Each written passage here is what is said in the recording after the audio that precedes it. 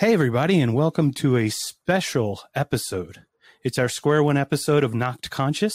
We have two very special guests with us, but before we introduce them, I'm very excited because I want to hear the true stories of everything. But before we introduce them, I wanted to share something I said a couple months ago. It was after watching Leaving Neverland. And obviously Square One's getting a lot of buzz on Twitter, debunking a lot of what Leaving Neverland was. So what I'm going to do is I'm going to play that clip first, and then I'm going to talk about how I got to watch Square One and then my change of heart through a Facebook post, and then we'll introduce our special guests. So here's the recording of the not the Facebook, but the podcast that I did. It was in the Catholic Church interview, but here is what I said. Late last year, I watched an HBO special called Leaving Neverland. Yeah, I saw it too. Had similar content. It was two episodes. It was like two episodes. They were long, though. I think I watched them one. It was 4 hours per total. day. So I think I watched one and watched the other. I was with my girlfriend, and I was impotent. Shut up. I could not perform. No way. I couldn't perform for a couple days. No joke. I looked at her. I'm like, I am so disgusted. It just all felt dirty. Dude. Like, I know it sounds fucked up, but it all felt dirty. So, oh my God, dude. Let me just say, since then,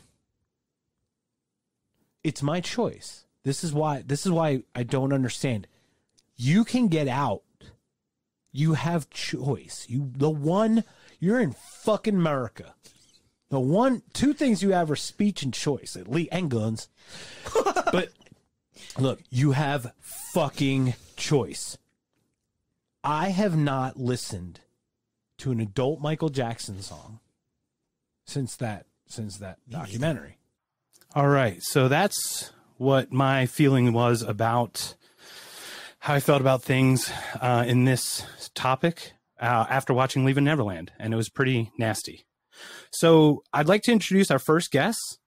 Her name is Jess Garcia. Jess, are you there? I'm here. Hello. Hi. How are you? I'm doing well. How are you? We're doing awesome. Thank you so much for coming on here. And it is absolutely because of you that we're even sitting here, because you and I connected somehow on Twitter. Yes. How did this happen? You found me somehow, and I had 30 followers at the time. So I don't know how you even found me. I'm a podcast nerd, and so I was following podcasts, and you guys, you DM'd me and asked me to check out an episode. I was like, okay, cool. We'll check out this documentary called Square One on Amazon Prime. We'll do a tradesies clear about the same length and time. And I guess that's how it happened. That's exactly how I remember it. It's funny. You followed me, and I wanted to thank you for following. And we like I said, we did one on, this is a very personal topic for me as well. And this was just a really close topic. And I had asked you to watch that on the Catholic Church, and you had asked me to watch Square One. And I thought Square One, without reading anything about it, I thought it was going to be like Leaving Neverland 2.0. I thought it was just going to be a pile on. So I'm really glad that you had encouraged me to do it. So I watched the documentary, and I'm going to read my Facebook post, and then we're going to introduce our second special guest, and we'll talk about the documentary, and we'll have some questions. Great. So on Facebook, right after watching Square One, it was really late at night. I wrote, "Right or wrong, I'm a person who has an opinion about almost every subject. Because I am so bold in my stances, it's vital that I continually question my own thoughts, opinions, and ideas. After watching Leaving Neverland, which is an emotionally driven story on HBO, I felt that there was little reasonable doubt about Michael Jackson's guilt. My response said I stopped listening to any adult Michael Jackson songs. I listened to the music he created when he was a child, as I felt he was victimized in his youth. As an adult, he had the ability to choose whether he'd hurt someone or not, so I decided that I would not support any of his adult accomplishments. Last night, someone had asked me to watch Square One on Amazon Video. I saw it advertised, but was not interested in hearing any more about MJ, mainly because I'm physically disgusted by child abuse. After watching Square One, it is my updated opinion that if I were on the criminal jury regarding MJ, I would have absolute reasonable doubt of his guilt, and would therefore declare him not guilty of any alleged charges. That said, I have resumed my appreciation for adult MJ songs. Admittedly, it was challenging to avoid any of his music in the first place, as I admired his music so much. I even bought the microphones that he used to record Thriller to use on my podcast. Not his actual mic, but the ones based off of his. I do leave myself open to changing my mind again if faced with compelling evidence to the contrary. But in my mind, the defense team of MJ has provided reasonable doubt in my mind regarding a criminal verdict. In addition, the criminal jury, there was only one criminal case, found him not guilty on all 14 counts. I write this as proof that we have the responsibility to question ourselves as much as we question each other. Perhaps we can bridge more gaps with introspection rather than attacks on others. I sure learned a lot this week. So there's my Facebook post. I'm going to shut up now because I talk too much.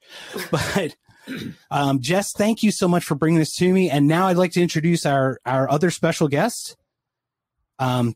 Yes. Tell us a little bit about yourself.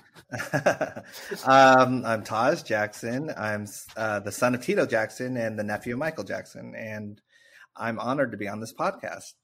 Well, thank you so much for coming. Yeah. Thanks. We're so great to have you. And it was very interesting because our conversation with Jess escalated when I was speaking with her, and she was so passionate about this that I wanted to just ask, hey, do you want to come on the show? And I didn't even know. She was very excited to do it, and she reached out to you without us knowing. So we're excited to have you. Yeah, I said, I just wanted maybe someone else who might know a little bit more about it. And he goes, yeah, just get your associate or whatever. And then I was like, it's Taj. Like, oh my God, it's Taj. It's Taj. Yeah. I'll be honest. I mean, the thing is, don't get me wrong. I'm a Michael Jackson fan. But what's more important here is justice. Yes, 100%. Right? So my focus on this part is about this particular instance and clearing, Michael's name as best as you can and everything. Yeah. So either of you would like to start on how did you get involved with Danny Wu, or how did the whole process to the documentary start? Well, I can start with myself first, since I kind of became quote unquote the spokesperson, which of everything, which if anyone knew me beforehand, if you would have picked, probably one of the shyest members of the family, of the Jackson family, I'd probably be on the top of the list, me and Brandy Jackson, who also did her rounds and, talked and stuff like that. And it was just, as you said, I hate injustice. And it was something that, having spent thousands and thousands of hours with my uncle, ever since I was from a baby, him holding me, to probably the last, 3 months before he passed, I was always close to him. And as someone that had been sexually abused on my mom's side of the family from an uncle, I see things differently. I see things through the lens of a sexual abuse victim. And I also see when, things don't add up as well. So I felt like, yes, people can claim I'm biased because I'm a family member, but at the same time, if I thought that my uncle was even a 0.0% chance of him being, guilty of it, I wouldn't be supporting him. I wouldn't waste my time. I would be quiet, and that was one of the things. But I ended up, going into the lion's den because I started in the US, doing interviews, whoever would listen, basically, because it was literally felt like an assassination attempt on his legacy, basically. And we never even knew that Leaving Neverland was coming out. They never even approached us. They never gave us the chance to combat it. In a way, it was like, okay, it got rushed into Sundance. Here it is. And in the audience was all these journalists and sexual abuse survivors. So the deck was stacked against us from the beginning. And all that time I was like, can the family see it so we know what we're dealing with? Who are because at that time we didn't know who the two quote unquote accusers were. And I, in my gut, knew that one of them was Wade, but they weren't saying anything at that point. And then once I heard that one of them was Wade, I knew, okay, I know what this is now. But Leaving Neverland was designed pretty much to be, just like horror movies. There's something called torture porn in horror movies, like those kind of movies like Saw and the ones that Eli Roth does. And they're designed to really make you feel this nasty emotion, this like gut wrenching emotion. And that's what Leaving Neverland was, especially the wording that they used in terms of how they describe stuff. If you don't know Michael Jackson, or if you don't, weren't associated with him, that's the reaction you're supposed to have, because you're hearing these people talk about the disgusting act, and of course you want to take a shower after, and you're, or you can't perform, in that way, because it's like, it really affects you mentally in that way. But that was what it was designed to do. And, it was very heavily organized that way, almost like an onslaught. But once you actually take a step back and actually listen to what they're saying, you see that they contradict themselves from their own depositions under court. And they also, their stories change over time, and not change in a way that, memories, naturally will evolve. No, they change in terms of circumstance and when it benefits them. And so we'll talk more about that later, but I just became someone that was thrust into the spotlight, having had a music career with 3T.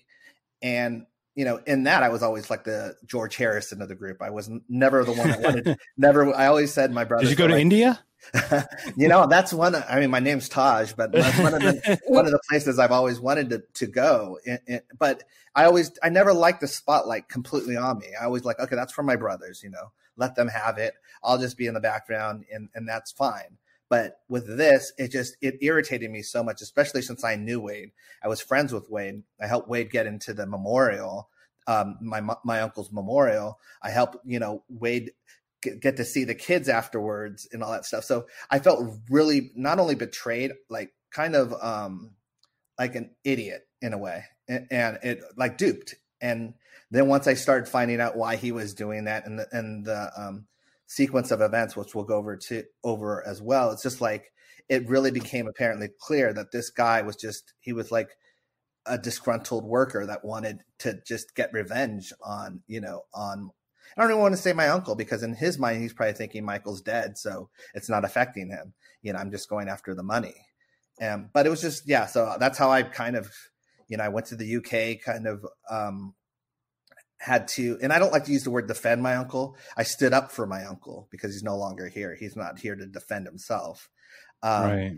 Yeah, it's tough because, I mean, the instantaneous defensiveness, it's going to come through because being a family member makes it challenging. It makes it challenging in that way. And people are like, people always question, that they're supposed to do that. They're family, they have investment in it. And it's like, no, I'm doing what is right. And what if you know someone, just like if it was someone else's family member, if it was your family member and you knew that they weren't capable of that, or they did not do that, and you have evidence of it and facts of it, you would support it too. You would be like, I'm going to scream as loud as I can, to right this wrong.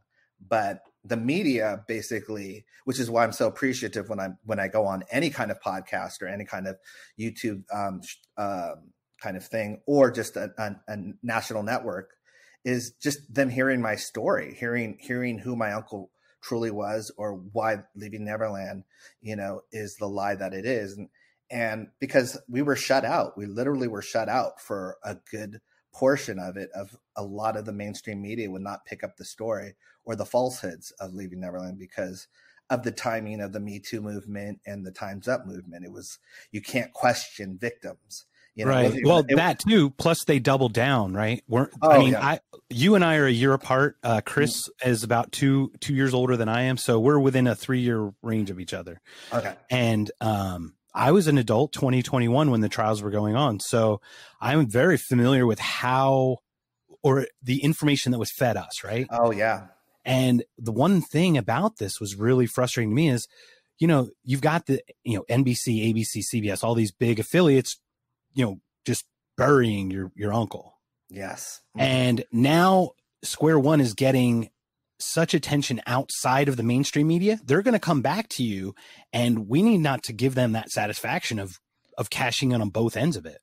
They vilified him, and now they're going to, there's going to be a point here because Square One is taking off like crazy. Which it should. Yes. It should. And with Michael's birthday upcoming, I mean, it's going to get this global attention again. Yes. And it should, because it was done extremely well. And I always joke about it. It was not only fact checked by, people that were critical of it, but it was fact checked by the fans.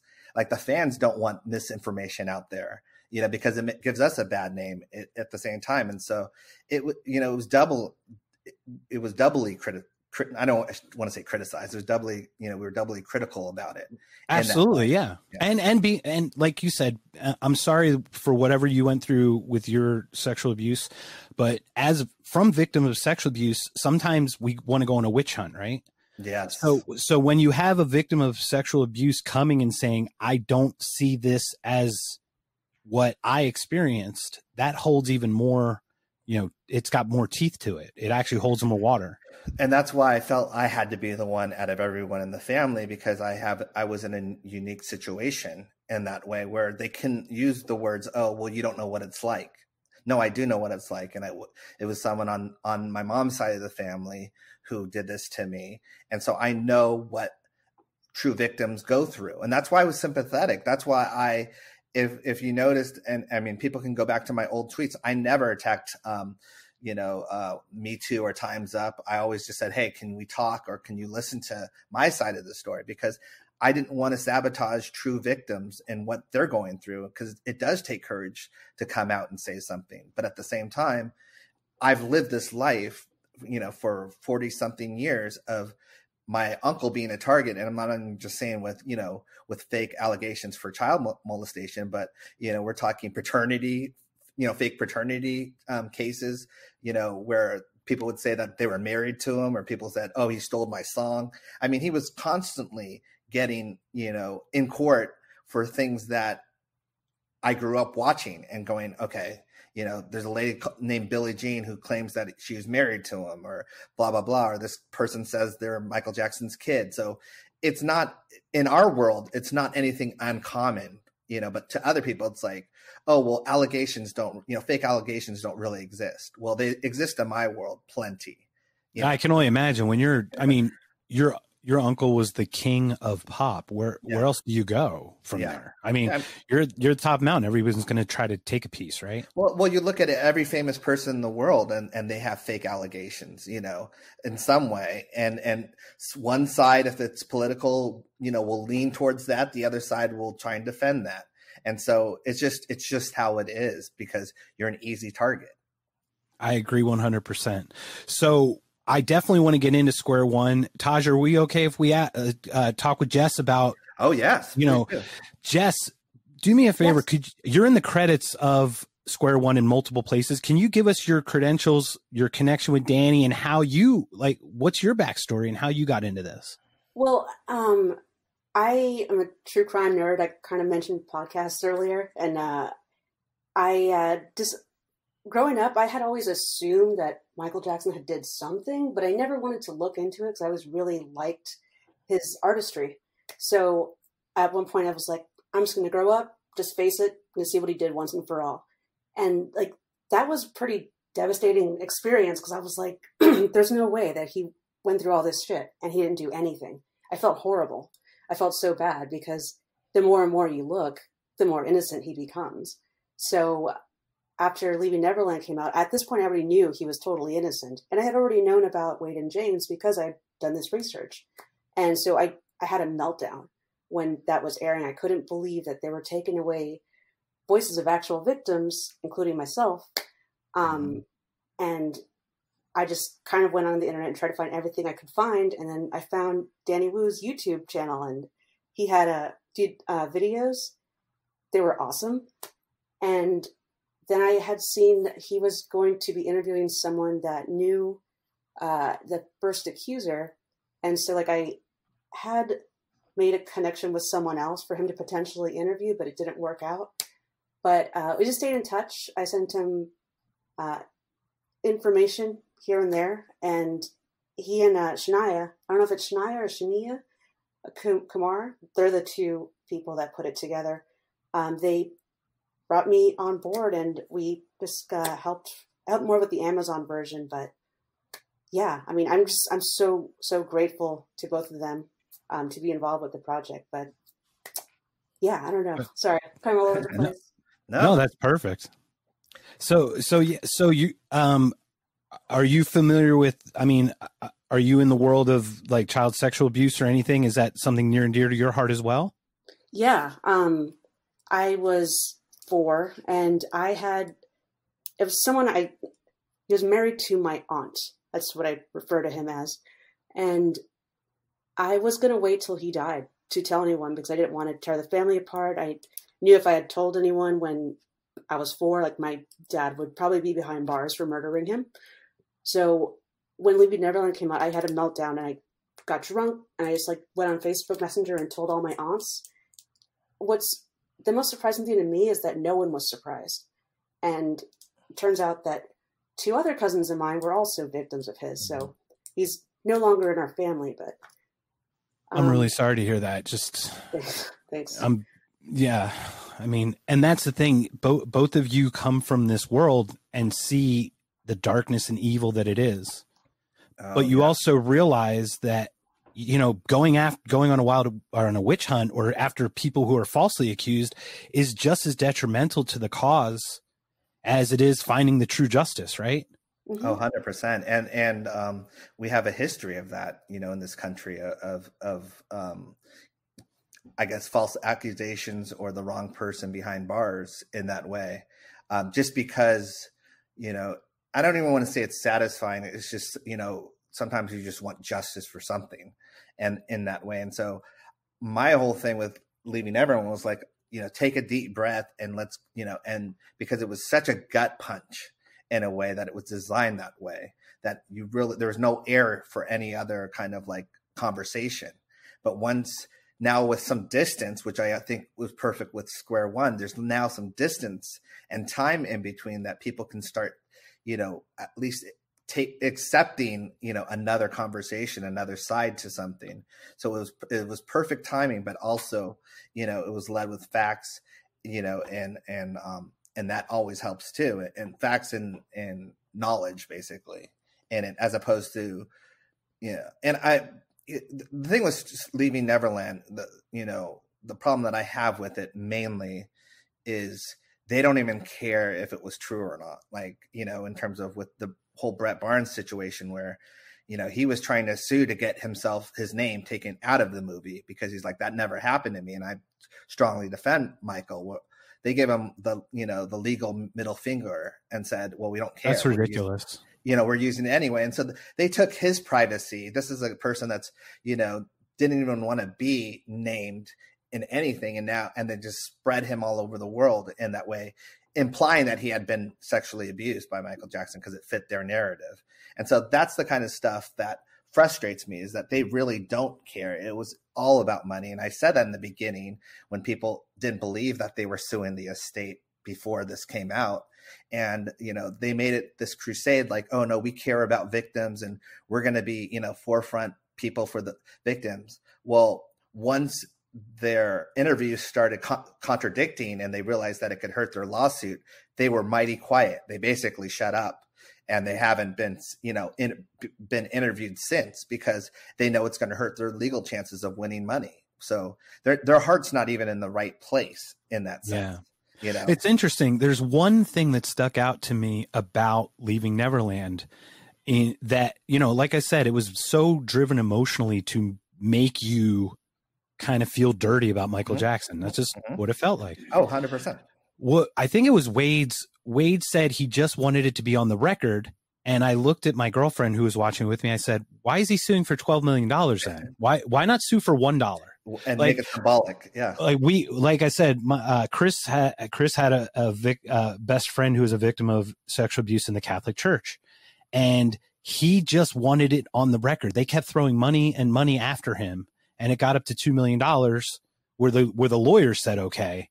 And he's like, I want it on record, you know, sue for $1. If you're, you know, you have a career, sue for $1 and you'll write a book and you'll make so much money off the back end.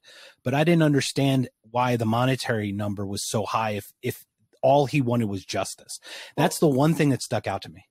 Mark, you said 12 million. It's far more than that they're suing for. Yeah, it's around 100 something. Oh, holy crap! Then yeah. Okay, I thought in the Leaving Neverland there was like a $12 million suit or something. I could be wrong. Not with Wade. No. Okay. Yeah. Please. I only watched that shit show once. So. Yeah. You know, for me, it was really hard to I haven't watched it fully. I've watched clips of it because I literally want to take my shoe off and throw it at the screen just because there's certain things I see that other people probably won't even see, just knowing Wade so well, but also just being a victim myself. Like, no parent in their right mind, when they're reminiscing about, Michael Jackson, are they smiling or happy?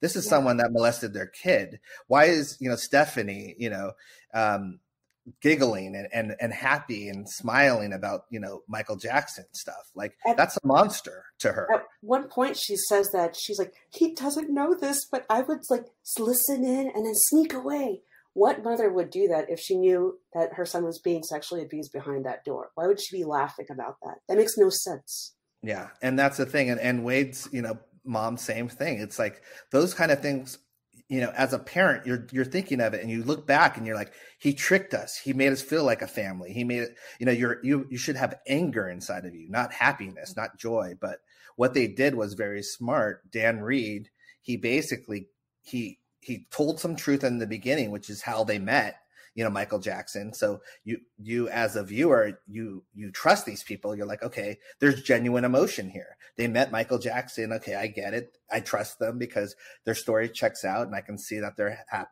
And then they switch it on you and you don't even know that they switched it on you. And that's the trick. That's a trickery that they did. But it's like, so in a way it was ingenious, but I mean, I saw right through it because I know them. I mean, I know Wade very well. And James, I never in interviews would talk about because I don't know him. I never knew him. So I never felt comfortable talking about James. But then when the train station lie hit, I felt very comfortable about talking about James in that way because he, there's a bunch of other lies that he had told. And so I was just like, okay, now I know enough that I know he's lying as well. Mm-hmm. Tosh, this is Chris. I'm the quiet one.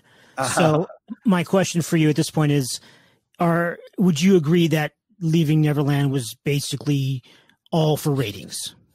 I think it was I would hope it was all for ratings. The thing is that for me, it was a hit piece. It literally was. It had big muscle behind it. It had HBO behind it in the States.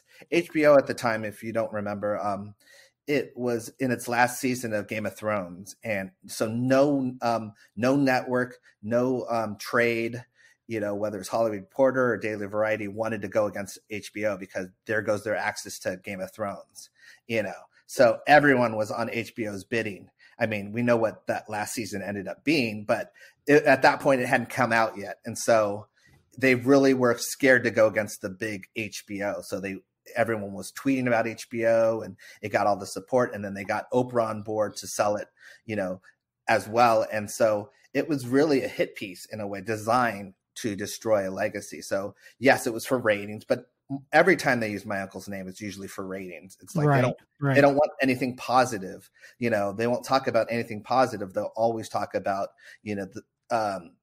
the scandals or stuff like that, once you look beyond, you'll see that they have no weight to them. Okay. Gotcha. As I suspected. Yeah. I mean, this whole, I think that what's more disheartening, I can't even say the words correctly. Disheartening. Yeah. Disheartening.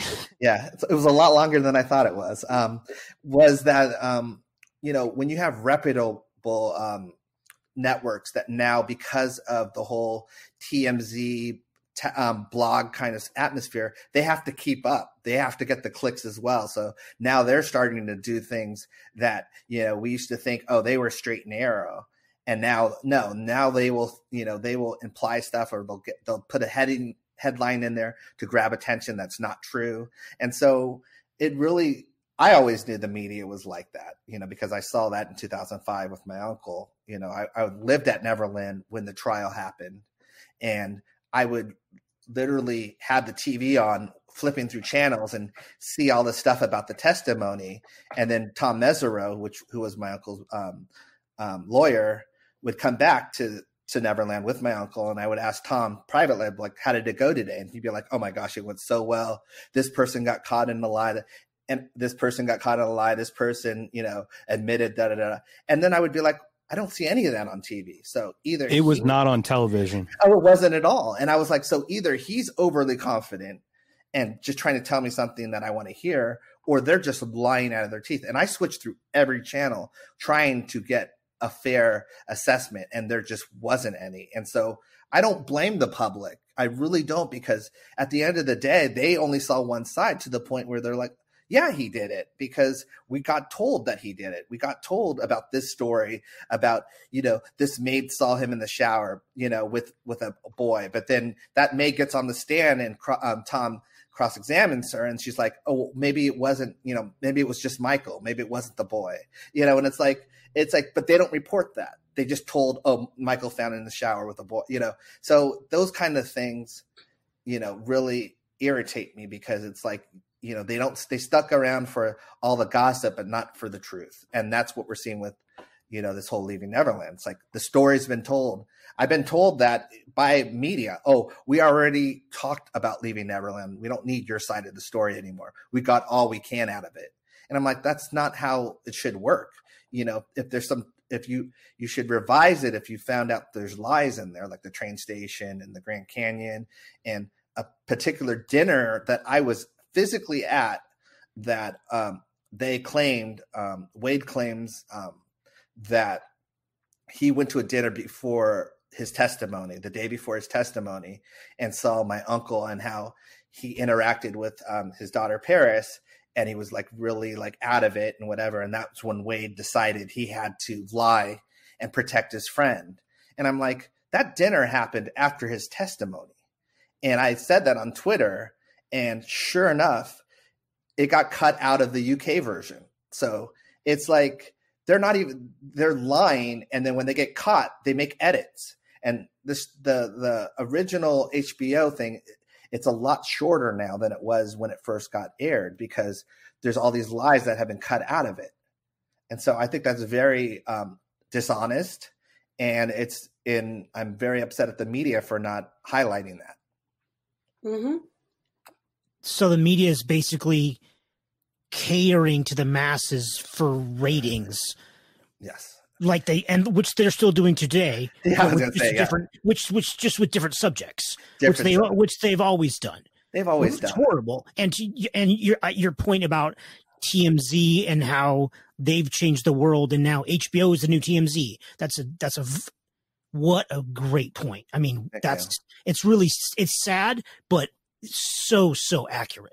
And it's someone that is all about justice. It bothers me, because there's nowhere that you're starting to have to go to like places like YouTube and podcasts, to get the truth. And that's, I'm happy that they exist. And that's exactly what we did, when Leaving Neverland came out. It was like a lot of the YouTube and podcast people, would hear our side of the story. And that's kind of how I met Danny.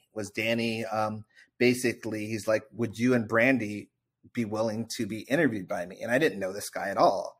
I didn't even really care what his numbers were or anything. I was just like, if he's willing to hear my side of the story, then I'm willing to, be there for it. And that's how I met Danny. And that's kind of our philosophy on it as well, is we've had some guests on that speak some pretty radical things, but that's not our job to keep someone from expressing their beliefs or their thoughts. Exactly.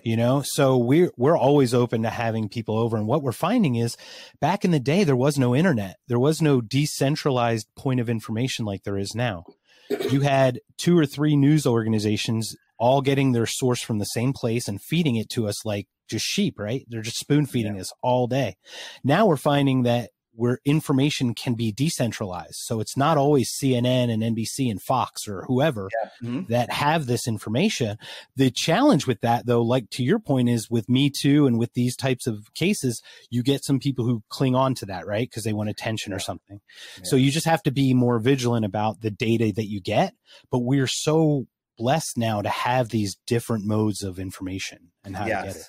And that's why I hope to amplify those, because it really had been, it was really frustrating when, places that I knew had millions and millions of viewers, they would not allow me or Brandy to be on their channel, telling another side of the story. It was almost like, you can't question these guys, you can't, this is the narrative and we're going with it. So, to shut up. And so it kind of forced us, and in a good way too, because it came it became at the same time more organic and homegrown in that way in terms of who we got to talk to and everything like that. And it was a, you know, almost like a grassroots kind of thing in terms of this change that happened from the combatantness of Leaving Neverland. Yeah. Wasn't there an interview, Taj, that you were supposed to do, but it didn't work out or something like that? Yes. Good Morning America. Basically, in the afternoon, I was just driving around killing time. And once it was supposed to be me and Brandy, and they received a call from, and I'm not going to name names but you can probably assume, from someone very high up, you know, a talk show host, very high up, that basically from their office that killed our interview. And I just is unbelievable. Well, it just showed me that they weren't interested in the truth. They're just, you know, it was about selling a story in that way. And that frustrated me more than anything, because it was like, I was looking forward to it. I had been on Good Morning America back in the day with 3T, and I knew it was a huge opportunity and stuff like that. And Brandy, who has been hidden from the media in that way because she kills Wade's narrative about, you know, Wade dating my uncle, which is ridiculous because Brandy dated Wade for over 7 years during the teenage years, from puppy love all the way up. But I didn't even know that. So thank you for sharing. Yeah. Oh, no. I'll be honest. I'm really my concern is justice and truth. Yeah. And trust me, as big a fan as I am, I'm not, you know, in the world like some fans are. So that's amazing to me. So Wade and Brandy dated for 7 years. Over 7 years. I told her to say 7 years because I didn't want it to be like, if it was 7.5 years or 8 years, I didn't want to be accused of over exaggerating. Right. And you don't want to be caught like, oh, it's 7.5. It's like, oh, it's only 7. So they're going to get you on semantics, right? Exactly. But yeah. Taj, how did they meet? How did Wade and Brandy? I was just about to get to that. So Wade, you know, Wade did a lot of stuff with like LA Gear, the promotion with my uncle, and so did Brandy. And so Wade developed a crush on Brandy and asked my uncle if he could invite Brandy to Neverland so that they could get to know each other. So Brandy and Wade met through my uncle, basically. My uncle set them up, which is completely the different narrative of how Michael was jealous of girls, you know, talking to his quote unquote, you know, victims and all that stuff. It's baloney. And Wade and Brandy dated all the way up to, I call it I don't even know. You probably don't even know the story. I don't. Look, this is your time. I love story time. We actually have like a special thing for story time. Can we play it? Hold on. We've got it for you. Sure. Okay. We're going to play it now. It's time for story time, ladies and gentlemen.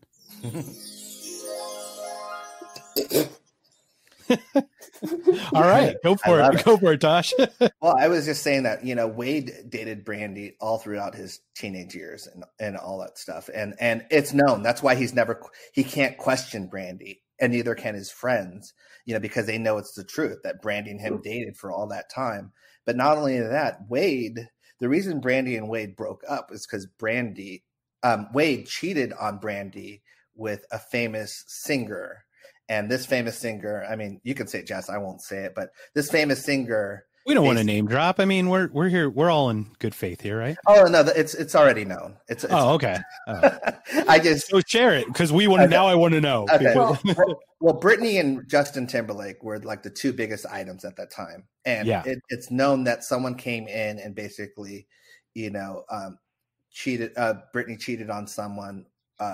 And broke up Justin and her relationship. That's where the Cry Me a River comes from, that video and whatever. No way. And that I love the inside stuff. This is good. And that person was Wade Robson, who was choreographing for NSYNC at the time.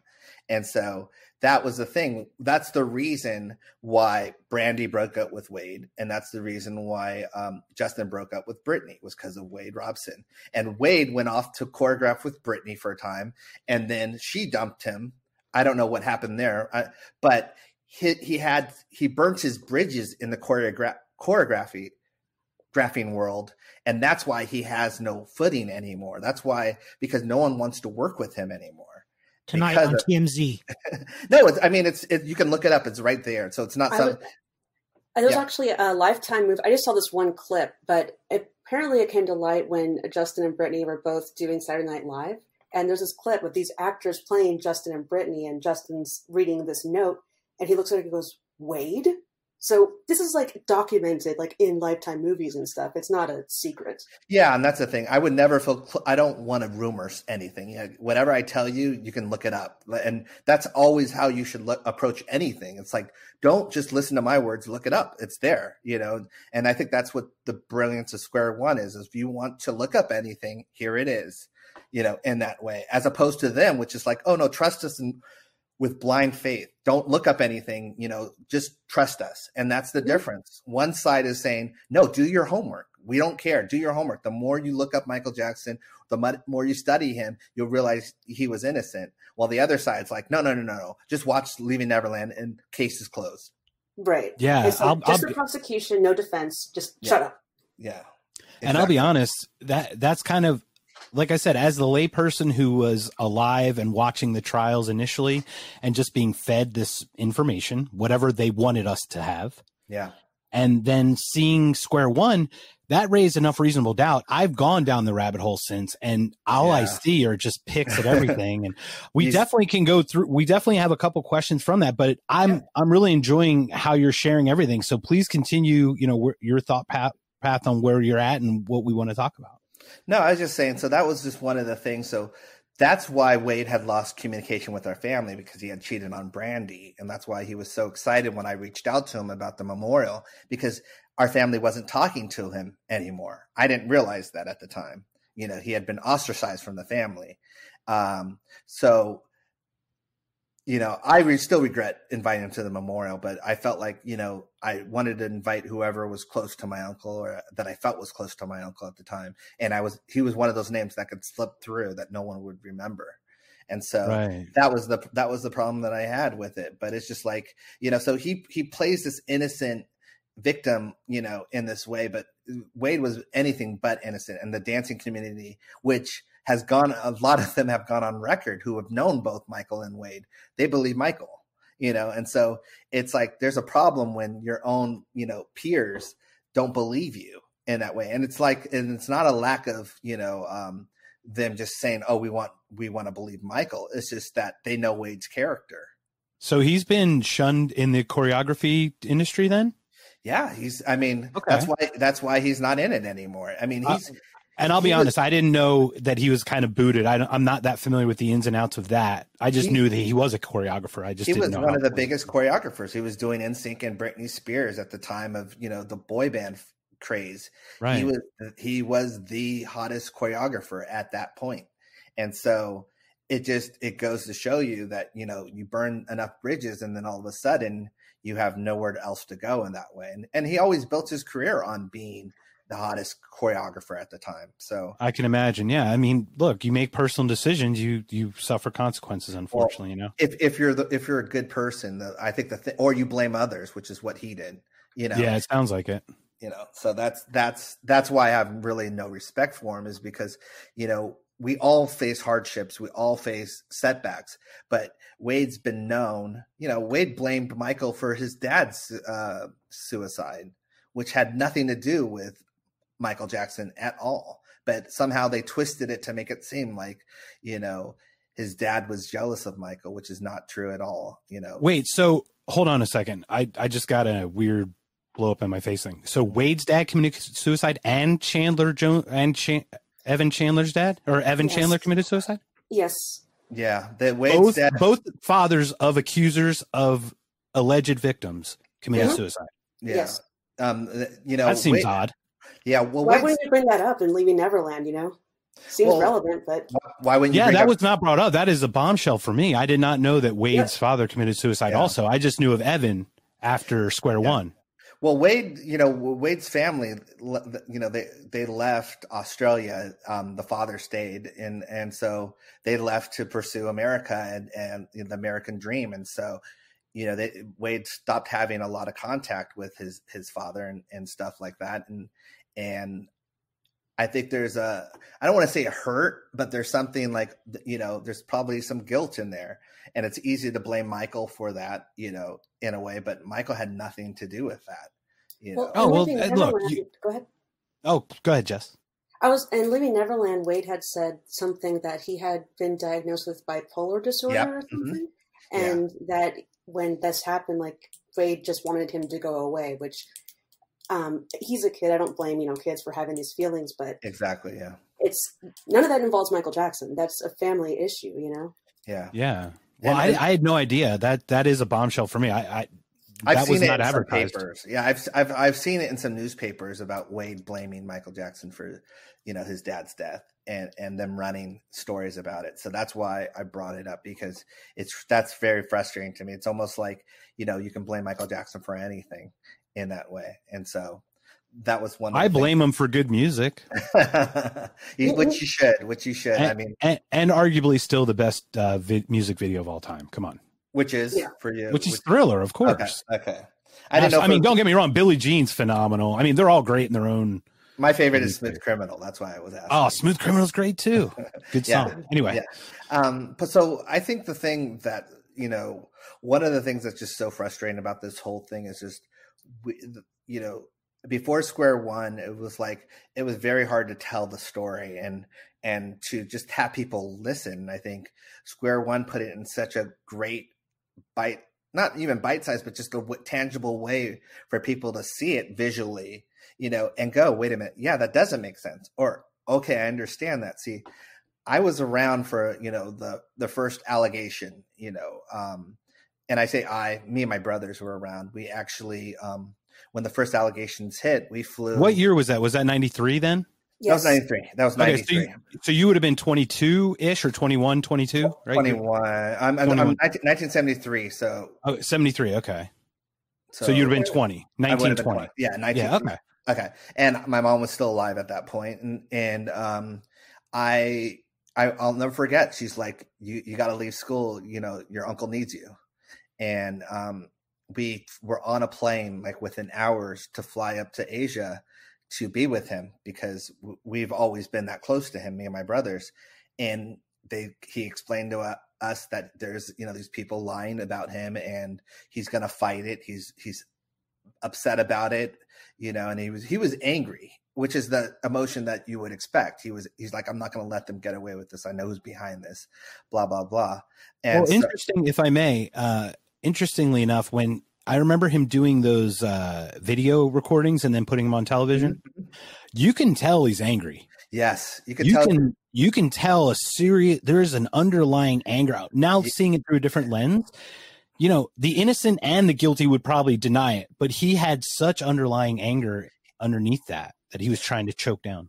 It was a mixture of anger and hurt. And I think that was the thing, because one of the things that he never expected, there's always been tabloids, and, this was the time of, court, of hard copy and current affair. That's when they were taking off, and they had a field day with it. And yeah, they really did. I remember those tabloid type television shows. Yes. And one of the people, AJ Bensa, he actually, was it New York Times or New York Post that unveiled that his firm was hired by Harvey Weinstein to make up stories, to kind of spin stories to keep Harvey off the headlines. Mm-hmm. And one of the people that they found out they did that to was Michael Jackson. Mm-hmm. So they use Michael's allegations to bury what Weinstein was doing exactly the entire time in his. Exactly. And, gosh. And Hollywood knew it, which is one of the things why I'm not, and this is an industry that I want to be part of, in terms of like, I've always wanted to be a director. And I'm just like, with this whole Leaving Neverland, I'm literally burning bridges, like with a match every place I go. Like, well, there goes Daily Variety because I just yelled at them. There goes Hollywood Reporter because I just yelled at them. There goes HBO because I just yelled at them. There goes Sundance, which is, a place that I thought I could debut something at. And so, but at the same time, it's all about justice, and I could care less if they're lying about my uncle or if they're lying about a scenario or my family. So for me, yes, that's the thing. Like, it's all about justice and it's all about truth. And so I'll stand by that. And, it's really hard when people go, oh, well, you weren't there. It's like, but neither were you. And so people's words matter even more, in that way. If both people weren't, if you're not there and the guy is no longer there to defend himself, then the words of the accuser matters, and their track record matters.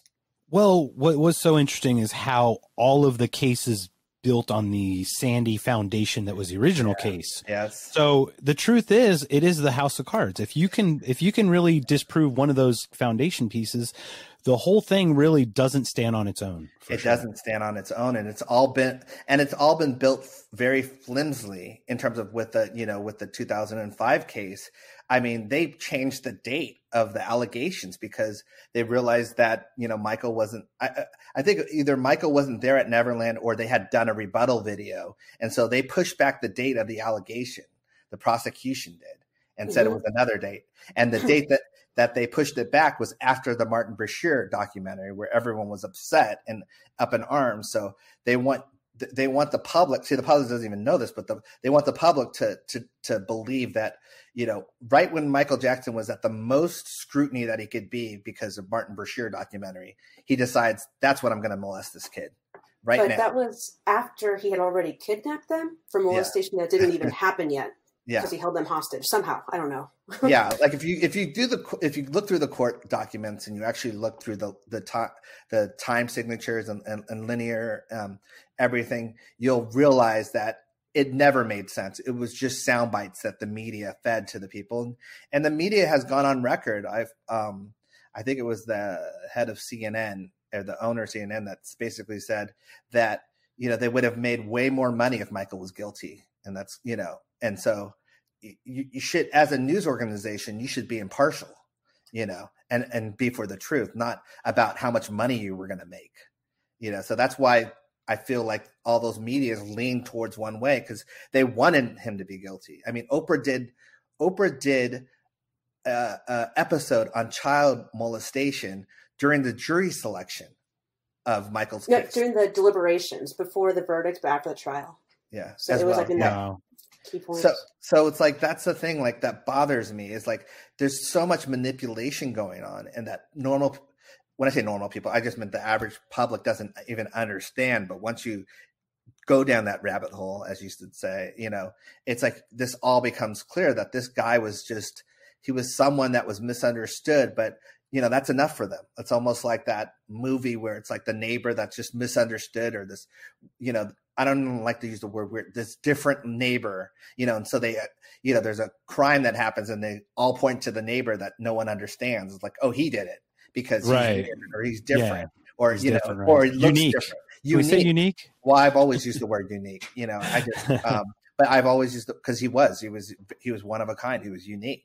And his life growing up was unique. I mean, this is a guy that was singing professionally at the age of like 6, years old, and was traveling on tour buses and this and that. And, people always go, well, it's weird for an adult to be friends with a kid. And I'm like, but Michael was friends with Diana Ross and Stevie Wonder and Marvin Gaye, and he was a kid friends with an adult, and that wasn't weird at all. And so that's a thing. He grew up in that world of like Motown, where it's like they were just his peers. So he never looked at it as like, I'm not supposed to be friends with kids because I'm an adult now. And I always make a joke about Back to the Future. No one ever questions Marty and Doc's relationship, I mean, probably wouldn't fly in today's world. It's one of my favorite movies of all time. Because you don't think like that. You don't think, well, why is Marty over Doc's house and, watching Doc's stuff? What's going on there? But maybe now in today's more cynical world, 5-10 years from now, it won't hold up because people will be looking at it differently in a darker way, I should say. That's a really good point. I mean, it's kind of funny because akin to how I think Michael saw the world, like through those childlike eyes, is like, I've walked by a sandbox and just plopped down next to a kid and started playing in the sand because I like sandcastles. I mean, what's wrong with that? It's just unfortunate how it can get viewed and skewed, and with all the evilness we see. And that's a great point. You're not allowed to do that anymore. Like that's just like it's almost like robbing humanity in a way. You can't even. You have to be careful just saying hi to a kid today, or just waving at them just because they make a face at you and you think it's funny. It's like, then you get the parent that looks at you like, stay away from my kid. Yeah, I get that. It's like I've got that thing with crying babies where I can look at a crying baby and then they'll stop. Yeah. And the parent looks at me like there's an arm growing out of my head. I look at them, I just shrug. I go, I don't know what it is. And I'll walk away and I'll like back away because it can be seen as this weird thing, right? It's like creepy now. It's got painted such a dark light now because of the allegations. And it's, I mean, as a parent, you should always be cautious, but it's just sad because there's a loss of innocence now in that way. And I grew up, wanting to always be a child. I grew up in Michael's world or my uncle's world, and I saw the benefits of that. Like, I never wanted to grow up, and I still don't want to grow up. I still refuse to know my age. I still, play hide and go seek with my cousins, all the time. And, this grown guy playing, but it's so much fun. And it's like, the thing is that I've seen the other side, and it's just bills and payments and credit and debt, and it's like it's not fun, and that's a thing. Like, so it's like being a child, sometimes you can escape that world, I mean, trust me, we all have that, but I'm just saying that in that way, it's like, I hated the words grow up, just, you should grow up, I just didn't like those words at all. I think, I totally get it. I mean, it's interesting. We do have to recapture that in ourselves at times, right? Spielberg has that magic. Like, Spielberg would always talk about that was the secret of his directing, was he was a big kid. He never, I don't know, as a family man, he might have lost some of that, because he's not been the same. But when he was doing those movies like E.T. and Jurassic Park, he was just that big kid playing in that sandcastle, or the sandbox, I should say. Exactly. Totally makes sense. So to go back just a little bit, yeah, I remember Oprah being very pro Michael. What? In the beginning. No, we're talking like mid 80s when he was hot, right? Mm. When she was growing her audience. Oprah goes with what the audience like. That's my point, right? That's what I'm trying to point at is like, I remember in the mid 80s, I thought he was on her show and she was gushing. Oprah. That's actually the most famous interview of all time. The one that they did together in February 1993 is that interview. It's viewed by the most people of all time. Yeah. My uncle, basically, the Oprah interview that happened, I think it's like 93 million people saw it. It's the most viewed interview of all time, over president, over anything.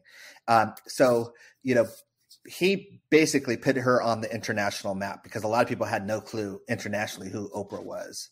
So he made Oprah an international star because people tuned in from all over the world to see it. And he chose Oprah to do it. And so that is another reason why it feels such a backstab, because, Oprah has had these opportunities that our family has given her. Same thing with my grandma, who gave her the first interview with the kids and her, once Michael passed, and it was in such high demand, and Oprah comes, slithering back, basically saying, Michael was misunderstood and I want the world to see who Michael truly was. Let me do this interview. And I was there for that. I actually heard that with my own ears. And then, here we are, later on, and she's over here doing a special about child molestation, saying, oh, it's bigger than Michael Jackson, but has every person in the audience is a child abuse victim. It was like, it's almost like a court case where the jury is actually rigged in that way, where everyone is designed to be a support system for Wade and James, even though they're telling lies. And she covered for them at times. She helped them at times in that way. And it really bothers me. And I think the other thing that people don't understand, I know I'm talking a lot, and I'll be quiet for a second. Please share. This is the truth, though. We want the truth to be exposed. Well, from what I heard, and a magazine or a newspaper printed that Wade had accused the family and Michael Jackson's production companies of kind of aiding and abetting, this molestation. And that was supposedly in the special that Oprah did. Well, they cut that out because we could sue if that was the case, because Michael's no longer for liable, alive. Right? Yep. Yeah. the dead can't sue, which is one of the reasons why it's so frustrating. We have no leg to stand in as a family of suing these guys for lying. Do you have a trust of some sort that can sue, or no? No, you can't sue for libel or defamation or slander if the person is dead or deceased. Okay. Yeah. So I can make up any story I want about Elvis and not get sued. And it's the saddest thing that's there's no protection there, but that's what they had going for them as well. Because most people go, well, why isn't the family suing then if it's, if that's the case? And so, but yeah, so what Wade had to do to get money, was sue the estate. He had to sue the estate and basically pretend that, the production companies were involved in all this as a hush hush, and helped enable it in that way. And that's what they're doing now. They're suing the estate, right, for that reason, because Michael Jackson is no longer alive to sue. I'm actually going to jump back a little bit there, Taj, because we were talking about his choreography career and then the lawsuit. But the last thing he tried to pursue choreography-wise was the MJ1 production in Las Vegas. Yeah. And when he didn't get that, lawsuit. Yes. And I don't think they know that. So basically what happened was Wade, from the memorial, actually 24 hours after, within 24 hours of Michael passing, he sent, so you think you can dance. He sent them basically an email saying, hey, if you ever do a tribute of Michael Jackson, I want to be involved, So, and then he also, on the MTV Awards where Janet did a tribute to Michael, he's one of the dancers of that. So he was doing tributes to Michael all the way up until, as Jess said, basically he got denied the Cirque du Soleil job. And that's when all of a sudden he decides to write this book. So, right. It's very convenient, right? Yes. It's basically, it's like, I honestly feel if he would have gotten that Cirque job, none of this would have happened. Yeah, but then it wouldn't be as good of a show, though. But that tells you something, that his morals are based on, can he make money or not? It seems obvious that he's grasping at straws because he doesn't have anything. He doesn't have anything. And he even got caught lying because of the statute of limitations. Basically, he had to say that he didn't know the estate existed because it was a certain amount of years that he had to file this claim. So he lies and says, oh, I didn't know the Michael Jackson estate existed. Well, they went back to him and said, well, then how did you meet with the Michael Jackson estate when it came to Cirque du Soleil? Yeah, because you met with John Branca, who's Michael Jackson, head of Michael Jackson's estate. And so that's one of the reasons the judge basically throughout the case saying no person in their right mind would believe these guys. And that's literally what the judge said. And because Wade just kept lying. And so the dates are convenient to whatever the lawsuit will allow. Right. So, I mean, it's so different in a civil case, unlike a criminal case where criminal case must be unanimous and a civil case, I believe, is just a majority, isn't it? Like a simple majority, which is what they were probably hoping with Leaving Neverland, to sway kind of quote unquote the jury pool to think he's a monster, or scaring the estate to like, let's just settle because we don't want the heat anymore. Let's just give in. Right. So that's where we're at right now. I watched Square One about 4 or 5 times. Wow. 4.5 times. Sorry, I didn't watch it. I didn't watch double digits, guys. I'm very sorry.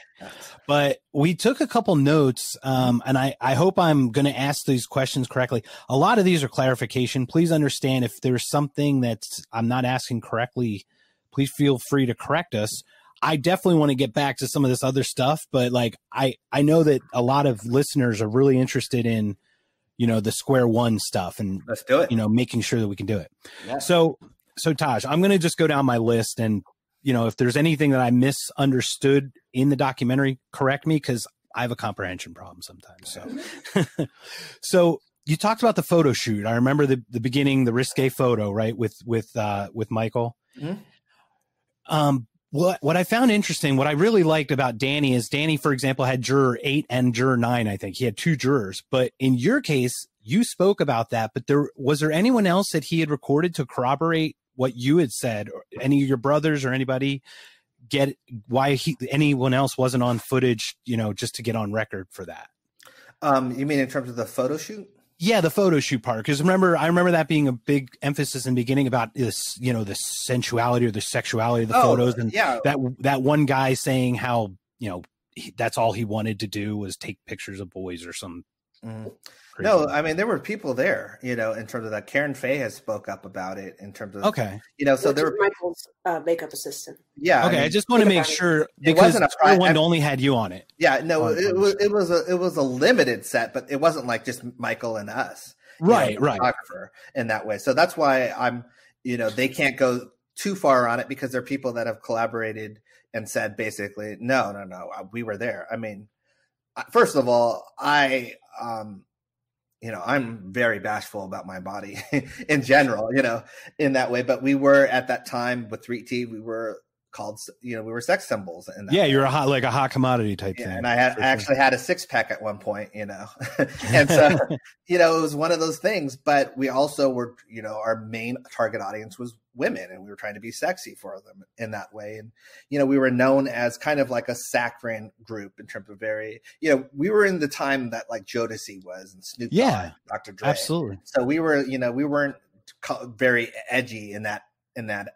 And so we wanted to do something that cut more and something that people could talk about. And, we trusted our uncle because he's the one that out of anyone in the world we would have trusted, because we knew that he would have the photos and that it wouldn't get out and leak and all that stuff. And little did we know that the other people leaked it anyway. But that's how we looked at it. It was like, if we're going to do it, we're going to do it now. We're not going to do it in Germany with some photographer we don't know. We're going to do it, with our uncle who we trust and we know that we're in good hands in. And that's what we did. Can I just tell you something funny? Yeah.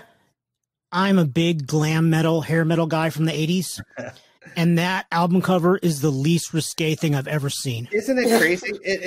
That's thing. But that's, it's like they take something small and they make it so big in terms of like they over exaggerate it to the point where it's like folklore. But I know, and especially for like magazine or I mean, this is at a time when Janet had that cover with her husband Renee, where the hands were over her. I mean, the Rolling Stone. Yes. And so, the Rolling Stone picture. Yeah. Yep. So I'm like, we were just like, it's like, that's a thing. It's like, but yeah. So it's just like one of those things that is just so frustrating, because it's like, I don't know. It's just, I think people look at it differently when it comes to Michael Jackson. And it's like, oh, that's proof of this, this, and this. And I just, with Square One, I was so, that you could see it the way I was talking. It was just so annoying, because for me, that's one of the great memories I had, because he was filming Stranger in Moscow at that time. And it was a great, I have a lot of memories with my uncle, but I don't have specific memories with my uncle. And that was one of my specific memories I have. Like I can remember, the sound stage. I can remember everything about it, and it's like to have someone that doesn't even know him and doesn't even know me try and dirty that experience and pervert it for their own gain. That bothers me, because they don't know the intentions. I know the intentions because I was there. Right. I totally get what you're saying. It's pretty interesting. So I guess my deeper question, once again, it's more for clarification, is you seem to be the patriarch because you're the oldest brother. Is that correct? For 3T? For 3T or for the family? Yeah. I'm just curious why TJ or your other brother, Taro, right? Why they didn't get on Square One, I guess. Just once again, this is more just like the more information or the more people you have staying, obviously, the more secure your argument is or defense. I think just because I had a relationship with Danny already, I had done something with him. And it was that makes sense. And it was something, to be honest, I didn't know how big Square One was going to be. I had done so many interviews. And so this was just another interview of doing, and it was almost like, okay, I can fit it in here. I hate how I look in Square One. I in terms of that, the angle and everything. I remember that day, and I just I would have changed a lot of stuff, but it was just one of many interviews that I was doing. And I think with my brothers, just, one of the things is even with our family, and I've had family members come up to me and they're like, you're doing such an amazing job. And it's like, so it's like, I think sometimes when there's too many people saying stuff, it clouds everything in terms of, that way. And my brother TJ has gone on, when he was doing his music and stuff like that, he's gone on plenty of things and talked about my uncle, and how frustrating it is about the media and stuff like that. And Terrell's more private in that way. He won't do that. But he will if he's asked, but he won't just volunteer to go on an interview or something like that. And it's just, that's the reason. There was no other reason. It's just, I was in the kind of the groove of being interviewed. And so they were like, okay, you got it. Yeah, I think you make a really good point too about it being centralized. If it's coming through one solitary voice of the family, that's good. Yeah. How have you been handling that pressure? I mean, have you been doing this since 93? Or since whatever, 80 or something? Yeah. Or real quick with my brothers, we did do an interview in France together. We weren't in France, but we did an interview for France about Leaving Neverland. And so, when the opportunity does rise, we do interviews together. It was just, Square One was kind of, a quick one in that way. But yeah, I mean, me and my brothers, it's funny, because my uncle was always around, we always would tell him, because we always saw the lies that he had to deal with, and we saw how it affected him. And we always told him, we're like, we'll be your soldiers. Like, we'll be the person, you don't, because he took it to heart, even though his the persona that many people saw was like, oh, I got rhinoceros skin and, it doesn't bother me. It did bother him. He was a sensitive person. And especially when people were lying about him. And so since the beginning, we were always like, we'll be your generals. We're going to be the ones that we're not going to let you just go into this battle alone. And one of the things I did was, when the 93 allegations hit, we were the first ones there, out of everyone to, just because we were able to be there for him. And same thing with the 2005, I left, my apartment and moved to Neverland because I wanted to be there every day for him, because I knew this was going to be very hard for him. And I was there every day of that trial and before the trial, in terms of, because I wanted him to know that he had support. And then, one of the things is that, what do you give the person that's has everything? Well, when he's no longer around, you can defend him and you can stand up for him. And that's what I did. And I feel honored to do that, because I feel like I'm finally giving back to him. He gave me everything, without question. And now I can give something back to him in that way. So I feel honored doing this. Yes, it's been a nightmare. Yes, it's been the hardest thing. I've bit my tongue thousands of times where it's bleeding.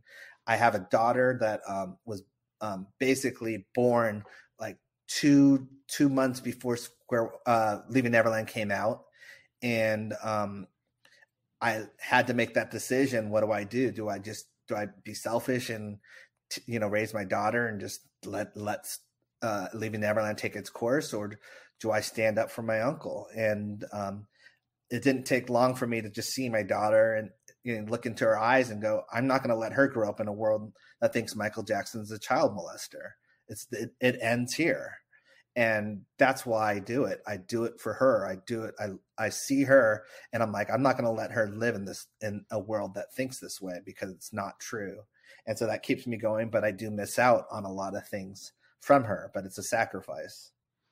How do you take care of yourself emotionally and spiritually, and to make sure you're not, I don't even know how to say it. I know what you mean. Okay. It's called unplugging at times. I mean, one tweet on Twitter can ruin your day, especially if it's very ignorant and that. And I've had to kind of step away, or just like, you could read 30 supportive tweets and one really nasty one, and it could really ruin your mood. So you have to kind of unplug. You have to take a step back. I'm doing a project, a project for my uncle right now, where I have to study pedophilia in a way, in terms of like cases and all that stuff. And it's like, you mentioned it earlier, it's such a dirty feeling that I literally have to watch like 4 comedies or whatever and space it out so that I don't, because it's so dirty and so, dark in a way. And you were a victim as well. So it can drudge up all those same feelings, emotions that, you went through. But I don't want to be naive either, and I absolutely in that way. And so I've studied those, whether it was the Olympic scandal or, it's like that, those kind of things or Epstein or there's certain things that I've studied now because I've had to study in a way. And one of the things that's always is interesting is that, Michael didn't have, there was a lot of stuff that Michael didn't have that they pretend that he had in terms of, he had power with the fans. He didn't have power with the industry, with the media, which is what we're seeing with these other people. They hid in plain sight because either people protected them or people basically, the higher ups kind of were in cahoots with them in certain cases. That wasn't Michael's case at all in that way. Right. And what's interesting about that too is, to your point, is the Weinstein, right? We're seeing Hollywood being exposed now. Yes. And it's very easy to take a single unique individual who kind of is on the fringe, but made themselves, right, the size that they were, and just everyone point their guns at them to deflect from themselves. I always say, people say where there's smoke, there's fire. I go, no, where there's smoke, there's mirrors. And that's basically how I look at Hollywood right now, is that basically that's good. Michael was the smoke. Like they basically, we saw it clear as day with Harvey. It's like wherever Harvey's name started coming up, here comes a Michael Jackson story in that way. Leaving Neverland debuted at the same Sundance as Harvey Weinstein's documentary. You didn't even hear about Harvey Weinstein's documentary.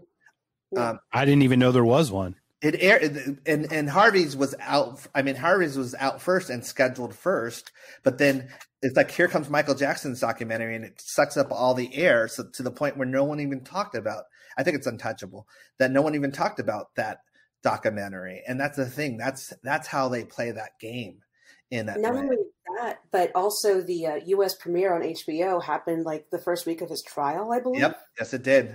And they kept pushing it. That's the thing. The timing, they wouldn't give a date of when the premiere was going to happen until they knew kind of when Harvey's trial was going to happen. So it's like it's all strategic in a way. You see it once you as I say, it's kind of like the Matrix. Once you see it, you can't unsee it.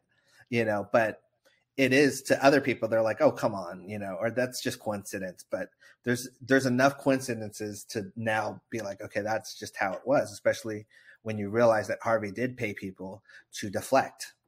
Yeah. It's crazy because Chris and I, we are the guys who see the strings attached to the puppet. We see the man behind the curtain. We can't put that toothpaste back in the tube. Yeah. We've always been advocates for just truth. And 100%. Look, it's so much bigger how this Michael Jackson incident, this whole thing is showing how others are using things and manipulating the world to their benefit. And now they're being exposed. So it's even bigger than Michael. as big as this story is, it's the entire industry being exposed for who they are. And they should be in that way. And that's the thing. But they're even to the point they're still being protected in a way. The story should be a lot bigger than it is. And, Corey Feldman's been on this case talking about this since, the early 90s. And no one took him serious. And he's been very consistent about certain things of Hollywood, but they already had their sights set on Michael Jackson, and that's all that they cared about in a way. And even in Corey's book, Corey says, Michael was my protector. Michael's the one that, that kept me away from that stuff. And in terms of The View, like he was his escape from all that stuff.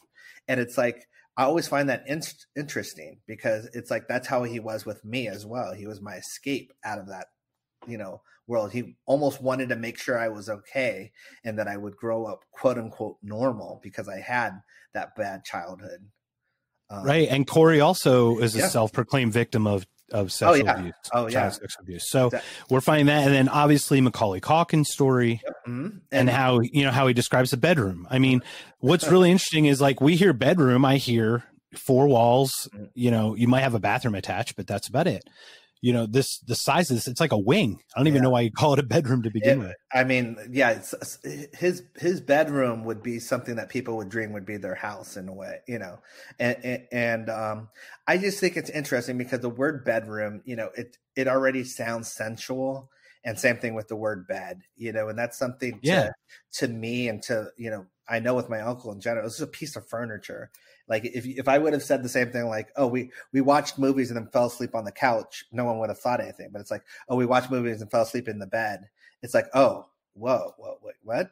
And that's just, it's wording. It literally is wording, and it's just circumstance. But that's how we're conditioned, because we see bed as a thing for one thing only.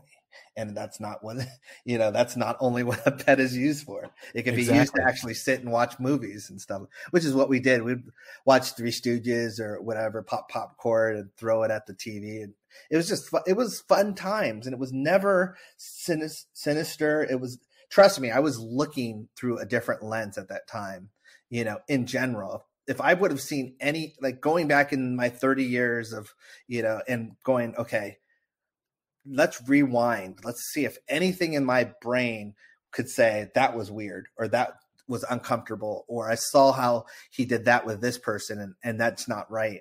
I've not one time thought that, and I've rewind plenty of times because he didn't think like that in that way. And as many people want to try and make him sound like he did, it wasn't what he thought. Yeah, it's totally crazy. Like I said, it's like when you hear bedroom, to your point, you just hear room, bedroom. That's where all the magic happens, right? Yeah. All this stuff. We went to the bedroom. And it's like, it's almost like you're a victim of a bad word choice. It's like, don't call it a bedroom, just call it like a wing of the house or something, But that's the thing. And especially with my uncle, it's like, he didn't, he was so on the run, and he didn't sleep much at all anyway. So it was like, it was just a room to him. In that way, he was always somewhere else, and it just, I don't know. It's hard for me because I know the scenario, and I know I'm putting on 2 hats. I know what the public I'm not in a bubble. I know what that sounds like, and so I can understand certain people's point of view. Oh well, I would never let my kid blah blah blah blah blah. I understand that, but also didn't have the experience that my mom had, where my mom did allow that. Because my mom knew my uncle's heart, just like if you know someone well enough and you trust them, then it's like I'm going to give an analogy. I hope it's a good one or whatever. But if you have a friend that's gay, and in terms of like a gay guy or whatever, and he has a female friend, it's like they can sleep in the same bed and be fine with it because they know, the gay guy's not interested in her, and she's not interested there's no funny business going exactly on. And she's not interested in him, so people would hear that and go, oh, we went to Vegas and we shared the bed, and all that. People wouldn't be like, oh well, that's right. weird. Or even 2 women like girlfriend. I was out with my girlfriend. I'd use that excuse too, but I was sharing a bed, and I'll say it and I'll explain because I'm going to have to explain. I was sharing bed with my best friend on one of my tours because I was too cheap to buy another room because it would cut into my budget and so he slept on one side, and then, and I was, his feet were in my face, and I was, in the other. And then I had to change rooms because I was like, how this looks? People might assume because we're 2 guys that something's happening, but he's just literally my best friend. And, and I don't want to pay for an extra room. But it's just like, that's just society. That's just how people think.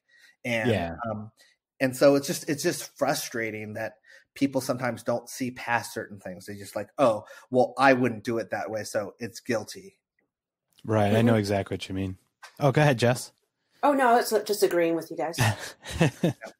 So going further down through the conversation, the negotiating of the $20 million to the $350,000 scripts to down to 1, was that all like recorded, or how did that conversation go? Was that all in documents that Danny provided in Square One?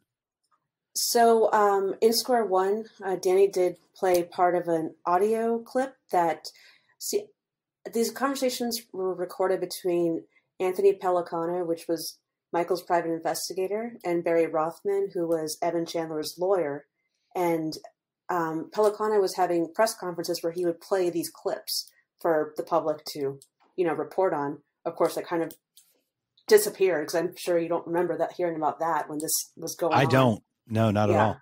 But that clip came from like archived news footage that Anthony Pellicano was playing. So Anthony Pellicano, he's out now, but he went to prison for wiretapping. So I'm assuming he recorded a lot of conversations, but yeah. That would probably constitute wiretapping for sure. Oh yeah. So I mean, it kind of checks out. Yeah. Interesting. Yeah. And so, as I was saying way back in this, I grew up kind of watching people try to extort my uncle, in general, in that way. It was a part of life. And that's what was frustrating was I don't think my uncle, with his heart of hearts, thought that this would get any traction just because of who he was and because of how much he cared for children and going to orphanages. He thought the public would see through it. And it was the perfect storm because it happened, as I said, with, when Current Affair and Hard Copy were at their biggest, in terms of they were getting big numbers. And right. And they were paying people to interview. So it was to make up stories. And I mean, I would have made up a story if I had known. I would have said something. I'm sure I could have used the money. And so it basically shocked him in a way. He's like, how could these people believe this? Look what, I've done so much. And why are these people believing this? And and people forget he was out of town on tour at the time. So he was getting the news of what was going on in America from other people in general too, that some of them didn't even want to tell him how bad it was. Some of them, were panicking and telling him how bad it was. So imagine that push pull too. He's on stage and everyone there just screaming his name. Right. And then he gets to the hotel room to unwind and everyone's shitting on him. Basically. And I saw that push pull. I'm going to talk about it in my project, but basically I can tell you a little about that. It destroyed him. He stopped eating. He had to be fed, what's it called? Intravenously? Intravenously? Intravenously. Yeah. He had no appetite because he couldn't think straight and he couldn't eat. And there were times on tour that literally me and my brothers would prop him up on stage right before he did right before he went on, because he got a certain energy from the fans and it was like he needed to re-energize, but he was like, the image still haunts me because I feel like part of me feels like, was that the right thing to do? But then I know that the fans gave him that love and energy and he needed that, I almost feel like I feel guilty for propping him up on a stage when he's like, when he physically couldn't really even stand at times. But then once that audience hit, he would liven up. And then he turned on like a switch. And then he'd be walking back to the van and then he would just like either collapse or, and it was like deja vu in that way. That's what happened. And I always thought I was doing a good thing because it was like he was showing him his love, the love that the people had. But I can't imagine what he was going through. And that's kind of what my project is kind of like, okay, all these stories, how did it affect him? Because he's human and, he was a private person and we've never heard really the stories of like how the rumors of this or the rumors of that or whatever, how he had to deal with that and the people around him, what they say in that way. And so that's kind of the unique scenario that I had that, is kind of a continuation of Square One in that way. But it's like, it was just devastating to be there. And that's why people like Elizabeth Taylor that were there as well. She was, from what I've heard, she was one of the people that was, that had convinced him to settle. Mm-hmm.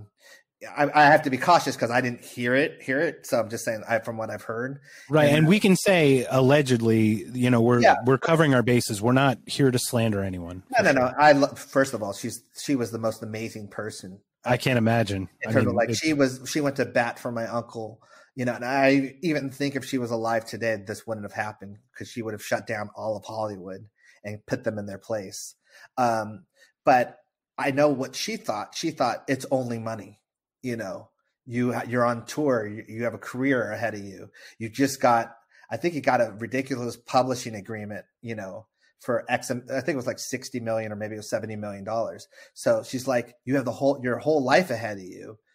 Why would you get bogged down in this? Make it go away in that way. And then we saw with the criminal/civil case in terms of which one was going to go first, that really put his back against the wall, because then it wasn't even a choice anymore. And I was really curious about that. How the heck did the verdict on the criminal case preceding the civil case get lost or whatever? The argument by Larry Feldman, allegedly, is that Jordan Chandler was too young and his memory might be like fuzzy after some time. So that's why he was pushing for the civil case to go first. And he wasn't helping he was letting the cops do their job. So he wasn't like, oh, I got this info. Here you go, cops. They were doing their own thing. And the cops were doing their criminal investigation and coming up empty-handed. So Larry Feldman's like, I'm just going to keep doing this. And, it really came down to Jordan Chandler not wanting to testify. But, that would have been like the only corroborative evidence was his testimony in a criminal case, which he didn't want to do then, or even as an adult later on in the Arvizo trial, which he also had the opportunity to do, but he vehemently fought. Yeah. He didn't want to. And I think that also the settlement, it never prevented anyone from that family from testifying. Mm-hmm. So that's one of the things that always bothered me, is they make it sound like it's hush money. Well, if they're still allowed to testify in a criminal case, then where's the hush money?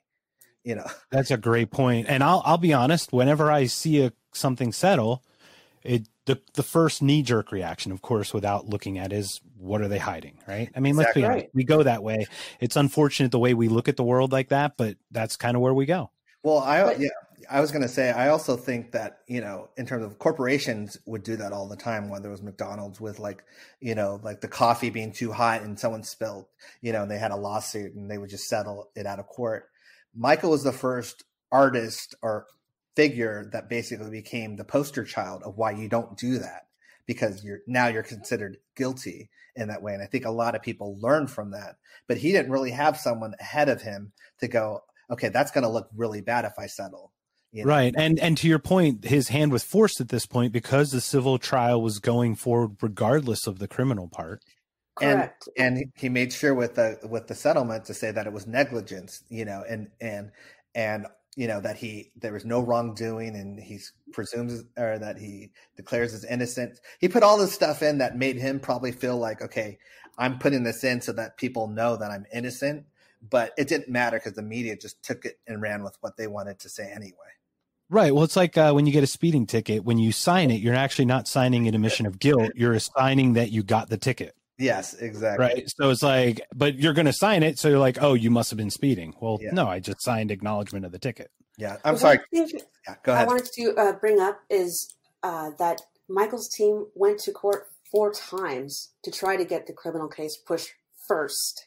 So, I mean, why would which I would have done as well, right? Obviously. Yeah. Anyone. And so, but the reason why the judge sided with the Chandlers is because of Larry Feldman's argument that Jordan was too young and his memory might become fuzzy. Yeah. And what I love about, once again, out of this tragedy or out of this smear campaign comes good things, right? We've got an exposure of truth, and now civil cases cannot go forward unless the criminal cases completely. Aren't there laws now in place that because it's almost like a Michael Jackson law? Yeah, no, there was a lot. So that's great. After. Yeah, it's great for them. Right. It's a great result, right? An outcome out of this tragedy. Exactly. And that's the thing. I think, it's just hard because, the civil case, if that was allowed to go first, it would have been the equivalent of a championship game of a team, and they get to watch the other team practice and see all the plays. Right. That's literally what it would have been. And so that's why, Jess, mentioned that the lawyers, went 4 times to kind of get the criminal case ahead of it. So almost like, no, let's play the big game first because I don't want them to see all the plays. And that's kind of what is happening with the Johnny Depp Amber Heard thing right now. She took notes, basically, from the case that they're going through. She was there every day taking notes because she has another case coming up. So now she knows exactly what Johnny's going to say, what their lawyers are going to say, so she can adjust and she can kind of fill in the blanks of certain things. So in a way, it's very similar in that aspect of it. And that's the way I kind of look at it. It's like, okay, now I see what that means. Yeah, that's crazy. Oh, go ahead, Jess. On another note, as far as having like fair juries and stuff like that for a court system, the DA was really after Michael Jackson. Taj, did you ever hear about Tom Sneddon from Michael? Oh yeah. Oh yeah. I mean, I can't say much about in terms of he was, he was after him. It was almost like it was beyond a vendetta. It was like a personal grudge in a way, and it's like out for blood, like almost like this is gonna make my career, so I am going to get this guy. That was a big question of mine too, especially with this, is with all the eyes on it. I mean, one of the things that prosecutors criminally need is persecution, right? They need to have the verdict in their favor because they have metrics that matter. It seems like the criminal case was it was decided pretty quickly, right? The verdict came in pretty quickly. It was like 2 weeks. 2 weeks, and obviously not guilty on all 14 counts, right? Correct. So it's curious why they would have pushed forward, seeing that the outcome was so different than what they went in for, It makes them look bad. I mean, it makes them look bad that you lost on all four. You got 14 counts. I think arrogance, and maybe overconfidence in the media and pushing the narrative in that way. I mean, they were controlling the press conferences. They were, if they could paint Michael to be this weird, outsider kind of guy, then maybe they could get. I mean, I don't think they anticipated maybe getting the public on their side, but I don't think they anticipated how good Tom Mesereau was in terms of talking to that jury and them seeing Michael as quote unquote a human, which is what they did. They got to see Michael as a human and actually see, no, this guy that I'm looking at right now is not the guy that they're trying to make me think he is. Right. Like they were trying to dehumanize him in a way. And yeah. Which is their whole tactic. Yeah. It's always been their tactic. And I mean, with everything, like it's almost like not only larger than life, but just like he's more like a cartoon character. So, and people still to this day, like don't have problems saying bad things about him because it's like, they're like, oh, it's not going to hurt anyone. But it's like, he has kids, he has a mother, he has brothers, he has sisters, he has, family. It does hurt people, but they don't see it that way because it's almost like he's such a big, figure in that way. So. Yeah, it's amazing. So, going through that some more, November 12th, 1995, something about Jordan Chandler emancipating from his parents. Do you guys have any more insight on that? It was just kind of brushed over in the documentary, but I was really curious if you guys had any more information on that. I'm looking right now. I have my arsenal, I call it, up right now. Jess, do you know if that was before the father fight with him? Because they got in a altercation. There was an altercation between Evan Chandler and David Schwartz. I believe it was summer of 96. Yeah, I got the file here. It's July 22nd, 1996. Evan Chandler versus David and June. Sorry, I should have. No, that's okay. I kind of jumped in, but basically to help Taj, to your point, it was something about Evan beat up Jordan. Yeah, right. And I was curious why were there ever criminal charges also against Evan, or was it just the emancipation, or how that all kind of came together? So you're talking about Evan and Jordan, and that happened. Yes. In correct. 2005, right around the trial. Let's see, on July 7th, 2005. So this was after the verdict. Yeah, it was a complaint. Yeah, it was a improper behavior, harassment, improper making communications. There was a restraining order The restraining order that was filed. But it wasn't the criminal charges, right? Because there was an actual physical assault. Yeah. Didn't he hit him with something? I thought it was like a baseball bat or something like that, but I read that in a paper of something, so it's not something that but in Square One they also talked about the emancipation of Jordan Chandler, right? But that was 10 years prior, in 1995. Correct. Okay, correct. I was just curious. Does that kind of play into the whole story of how his parents and Jordan were not really on the same page? Well, maybe Jordan's never publicly spoken, so I'm not going to speak on his behalf, but June, his mother, did testify in that trial. And she had said, and she testified in 2005, she hadn't spoken to her son in 11 years. So that would have put 1994 right around the time of the settlement. So, wow. The whole situation is sad for Jordan. Yeah, it's sad for Jordan. And I truly believe that he got put in a situation, and for you to get emancipated from your parents just shows it kind of speaks, volumes in my, especially the timing of that. Yeah, I have the file here with the assault. It says the judge found that plaintiff had proved that he and his father, the defendant, were members of the same household when defendant struck him on the head from behind with a 12 1/2 pound weight and then sprayed his eyes with mace or pepper spray and tried to choke him. Jeez, so no bat. It was like a dumbbell or a barbell. Sort. Are you kidding me? This is unbelievable.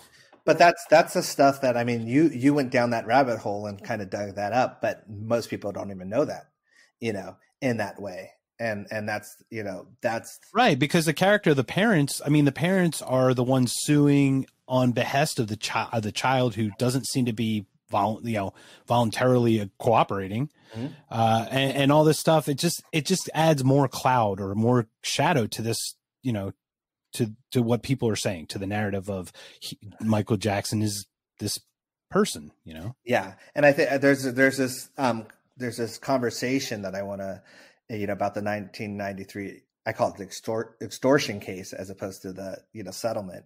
But Chandler says, Michael, the career will be over. And then Schwartz, which is, says, does that help Jordy? And then Chandler says, this is Evan Chandler, says Michael's career will be over. And Schwartz goes, and does that help Jordy? And Chandler goes, it's irrelevant to me. Yeah. And that was recorded on audio. Yeah, that was definitely in the documentary, and that turned my stomach that your father's using you and not even, I don't know, however, and not even caring about, when my mom didn't tell my dad about my abuse, and as Jess said, because my dad would have killed him, literally. I know my dad, and he found out when I publicly announced it. And I know why my mom didn't tell my dad, because my dad would have probably went down there and the guy wouldn't have been alive for much longer, because that's what, the anger and what the parent would have done. I've seen my dad want to fight, what's it called? I guess people that sell, fake merchandise, on our tour. Oh yeah. Yeah, absolutely. He literally in Europe, the unlicensed stuff, right? The t-shirts, and he wanted to go down and fight the guys, and our security is like, you don't want to fight them. They're gangsters, and my dad's like, I don't care. They're ripping off my sons. And so that's my dad. And so if he's willing to do that for some t-shirts, he's like the true head of your household, right? He's like the protector. Yeah. If he's willing to do that for some stupid 3T t-shirts that are, then I can't imagine what he would have done if he found out. Oh, wow. I just, sorry to go back on to the emancipation thing, but I just found the file written to Jordan from his legal team, and it's dated June 13th, 1995, 10 years to the date before Michael's exoneration. But it says, Dear Jordy, we have received a copy of the petition for emancipation, which we propose to file. But I could send this to you guys. Okay. Wow. Can you just give us like 2 sentences of why he wanted to do that? It doesn't say. Okay. It says that even though juvenile court files are confidential, that, in my opinion, is insufficient to protect you against a claim that you have breached the agreement in the underlying case. It's a bunch of legal stuff, but there's no specific reason given. Charlie Brown's mom. Okay. Exactly. Wah, wah, wah, wah, wah. Gotcha. Exactly. So, is there anything else, Chris, that you had about Square One, or any other questions, or do you guys have anything? Oh, Chris my has last some stuff, question is, objectively speaking, well, I would like you guys to both answer this. How do you guys see the future of Square One? I mean, what do you, in the coming months, years, what do you hope it's going to do? What do you think it's going to do? How do you see this all playing out? Do you want to go first, Jess? I think that after this podcast, it's done worldwide. Thank you. Yeah. I don't know. We just really hope it's all grassroots, and Danny did such an amazing job. I just really hope it gets out to more and more people. So I know it's opened the door for other projects, and yeah. Yeah. I'm very proud of Square One. I was just interviewed. A lot of people think I have more to do with it. I've helped promote it because I stand behind it, but I didn't help fund it at all. I didn't do anything, didn't do any of the heavy lifting of anything. Just went to the premiere and loved it, and I'm a big supporter of it. But one of the things I can tell you is that it's changed a lot of people's minds, just because it's a story that people haven't heard, because the media hasn't been fair enough to tell that side of the story. So a lot of stuff sounds new. It shouldn't sound new because it's been there since '93. If you knew where to look, but it is new. And Danny and his team did such a great job of putting it in such a way that it's easy to understand and easy to digest, to the point where you get it, you understand it. And, it's like, it should leave you angry at the end, like, oh my gosh, I was duped, or I can't believe that I thought this way. And, the best thing for me would be the people that used to rock Michael Jackson, but didn't feel good to, like one of you guys said, in terms of it felt dirty, but now you've seen Square One and you realize, okay, I was wrong, and I'm rocking them more than ever now. And I think that's the thing, the power of Square One in that way, because it not only just, it presents the facts, and it allows you to go and look them up and research them in a way. And it's kind of like gets you into that rabbit hole quicker. My last question is, can you tell us about your next project, Taj? Oh yeah, definitely. I mean, and it's interesting. It's kind of been evolving, because look, I would like nothing more to not have to do a project, because, Michael, people have seen, the truth, and now all of a sudden everyone is like, oh, Michael's innocent. It's happening, but it's happening pretty slowly. Square One's been a huge leap in that way. And one of the things that I've always had to do is evolve in terms of like, okay, what does this project need to be? Because I knew Square One was in the pipeline. I knew other things are in the pipeline, and I don't want to rehash a lot of the same stuff unless it's needed to. And so for me, my project has always been in terms of, okay, who was Michael Jackson? Because that is something that a lot of people forgot, or a lot of people just didn't know in general. And there's a whole generation of people that grew up that don't know him at all, just know the tabloids and the headlines. And so I truly believe once you get to know who Michael Jackson was and what he stood for, you'll realize that these cases, and in terms of, the allegations, they really don't have a leg to stand on once you realize. And so my whole job is to get the people that were closest to him, his friends, his coworkers, his family, and basically not kind of speak for him in a way, because he's not here to speak for himself. And so if it was a eulogy, it would be something similar to that, but it's not going to shy away from, the controversies, because, his life was filled with controversies. And I think that actually shaped him, whether it was good or bad, or, the 2005 case is the reason he's not around anymore. I think that case literally destroyed him. I don't think it almost set him up for it. I have to be careful how I say this, but it wasn't, for me, it was a matter of, well, how long does he have? Because it just it destroyed his soul. It destroyed his spirit, And that was one of my questions was coming out of that, right? Like, did that break him? Did that start the substance abuse of, I don't know, it was fentanyl or some kind of opioid, obviously increasing and leading to his not waking up one morning? Yeah. Well, he's always had a hard time sleeping because he's, part of, and I'm not a genius. So when I say part of being a genius, it's not me, but when I've studied, but because their brain works so fast and they have millions of things going on, they don't sleep. Like they want to get to everything. And that's always been the case with my uncle in that way. And with This Is It, it was like, besides the pressure of having to deliver, it was 50 shows, at the O2, which had never been done.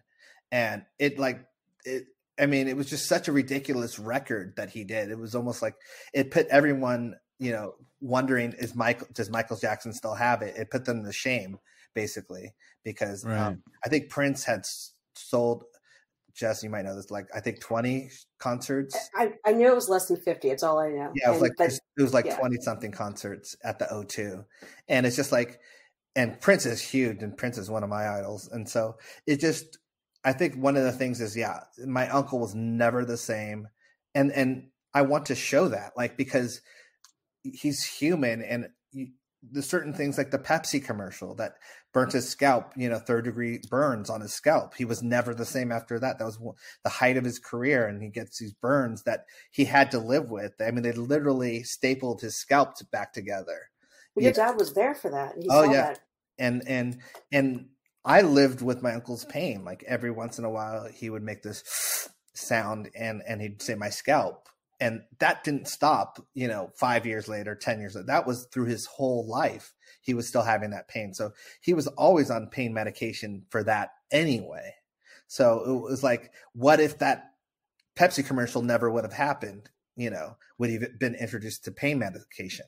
So it's like, there's so many things, or his accident that he had, on tour, where I forgot which song it was, where the thing that the lifter Earth Song. Yeah, the lifter thing drops down, and hurts his back. It's like, there's certain things that contribute to, it wasn't like he's like, oh, I like how these drugs feel in terms of this pain medication. Let me just take them. It's like that, and the constant bullying. It's like, it's interesting because people are sympathetic when it's not Michael Jackson. If you heard that story from someone else and they were constantly bullied and made fun of, and, they were taking pain medication to numb the world around them, you'd be like, oh, that's very sad. I can't believe these people did that to him. But when it's Michael Jackson, it's like, oh, he's a druggie, like, what does he have to be feeling bad about? Yeah. Right? Yeah. He overdosed, and I hated that word overdose because, the doctor, it was a homicide. Yeah. But I mean, he was, Yeah. Well, it stopped breathing. So it was not a good situation for sure. Well, one misconception is that he was just like completely addicted to drugs after the trial. And that's not completely true. Like, doing the research, I found that he actually put himself through rehab, like 2006 or no, I think it was 2000. It was before he passed away, but he was not trying to keep pursuing that. I just wanted to put that out there. He wasn't just like, yeah. And I hope I wasn't accusing that. Oh no, you weren't. That line of questioning. No. But I can see, your spirit's broken, and I come from addiction, and I'm familiar. The addiction is the effect, not the cause. Yeah. A lot of time, to your point, obviously pain medication from a traumatic physical experience in the Pepsi commercial, and I recall that. I remember the lift with his back. Yeah.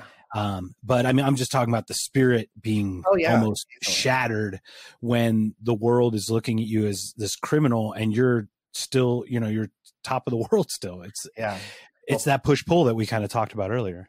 But Taj, to your point, I'm really curious about your project. Is it just going to be much more personal? It is, but it's also, it's going to go through the controversies because, I'm not going to skate through those anyway. If I skate through them, then people will be like, oh, he's just trying to hide something. I think what I would love is for my project to be something, and it's a multi episode project. It's because I can't get it all in one episode or 2 episodes. Is 20, 30, 40 years down the line, someone picks this up and they realize who Michael Jackson was.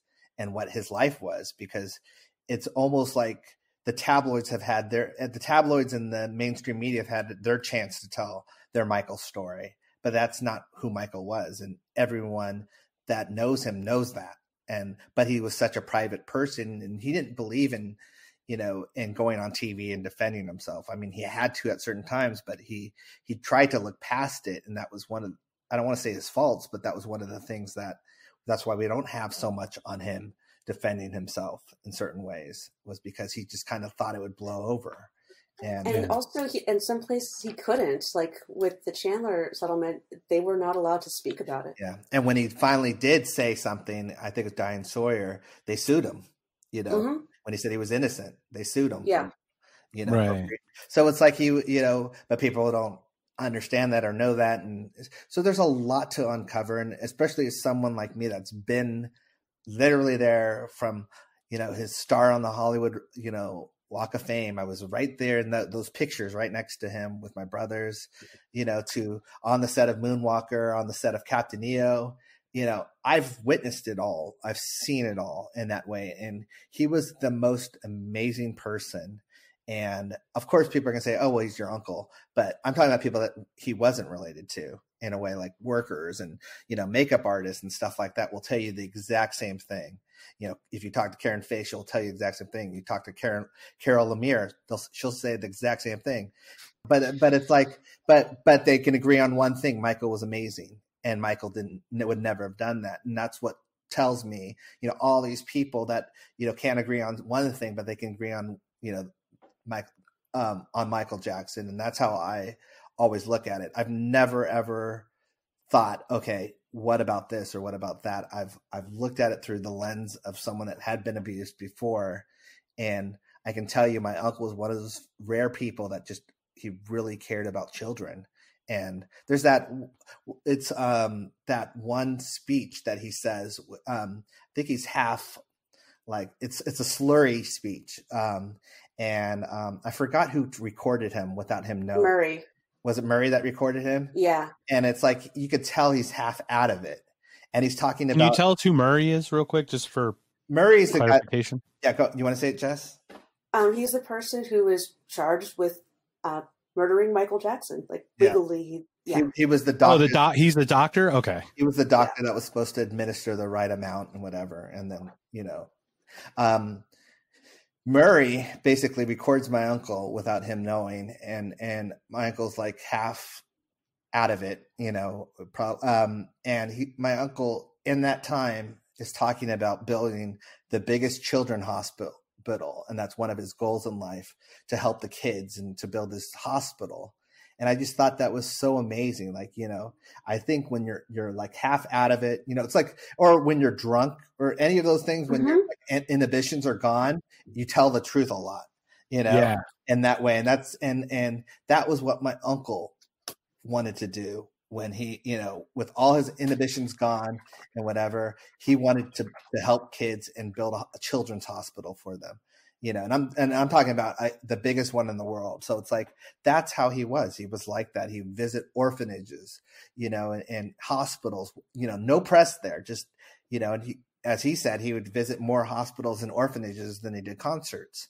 He would secretly either donate, money for liver transplants or he would, he would be on it and make sure a kid had a liver transplant or this or that. And, one of the things for Square One, when we were doing promotion in Holland, I got to meet someone that basically her life was saved by my uncle. And it brought me to tears, because I've always known how generous he was and how much he cared and stuff like that. But, just her story and he just was like that. He, whether it was Dave, which, a lot of people don't know is his dad. There's a custody battle between his dad and his mom, and his dad poured gasoline on him and lit him on fire. And so he had severe burns, and my uncle saw the story and befriended Dave throughout his whole life. Dave spoke at the memorial, or the private memorial, not the public one. And it was just amazing, because my uncle always made sure Dave was taken care of. He always, made him feel special. He said, "You're not weird, you're special." And Dave always felt special because he had Michael Jackson as a friend. And I always just, Ryan White, same thing. When Ryan White was diagnosed with HIV and AIDS, his own school would not let him participate because they didn't know, this was when AIDS was. Right. HIV was so new and scary and just unknown, right? Yeah. And so what my uncle does is he invests his own money to basically find out about AIDS, and he brings Ryan to his house and lets Ryan, swim in the pool and everything to feel normal, in that way, and hang out with him. That's so magnanimous. It's such a great story, and it is. And his mother tells it so well, Janine, I hope to have her be interviewed for my project, but it's like, those are the kind of stories, and bought him, his car that he, I guess it was a car that he was dreaming of having, and my uncle saw it and bought it for him. And it's just like, those are things that my uncle did not have to do. And they make it seem with Leaving Neverland that he was grooming every kid that he met. And that's beyond. He just was generous. He just cared about people. And, he paid for my high school, my college, and whatever. And so I get really irritated with the word grooming. I know that happens with a lot of cases, but my uncle was just generous, and there's a difference. And they made it seem like his grooming was dirty. Well, if they can pin the atrocities of a child abuser to him, right? If they can pin those allegations, then they can say that what he was doing was grooming. Of course. That he was, and he was hiding, right? Oh, well, he's donating to children's hospitals because he's hiding the fact that he's a blah, blah, blah. And these are crazy. And I've heard them all. I've heard them all in interviews of people saying that in that way. Of course he did that because he wanted to do this or that, and I've heard them pad the numbers because, the average child molester, when given the opportunity, has hundreds of victims, and so they try and throw in all these people just because they need victims, but the fact of the matter is all these kids that, from the Macaulay Culkins to the Corey Feldmans to the Johnny Spences have adamantly defended Michael, even to the point where in 93, 94, when police were going up to the kids and their families, lying, saying, "We have pictures of Michael with kids when we need you to help us bring him down." In that way, that's what they were telling these people. They weren't saying, "Well, we suspect." They were making it sound like he was this monster, right? And they were like implying it, so they were already putting it in these people's heads. And to a testament of the families, they were like, "Well, that's not Michael. No, I'm not doing that because that's not true," and all that stuff, because they knew him and they knew his true heart. And Corey Feldman says it. Johnny Spence says, that's what they did in terms of, they were after him. They secretly tapped his phones. I can't tell you how many conversations I had with him that I would hear a click on the other line. And it was like, we knew what that meant. And it's just like, it's torture. I mean, off and on 10 years, FBI, secretly investigating him, 2 raids at his house, and they don't find one single shred of evidence. I mean, at some point, facts do matter.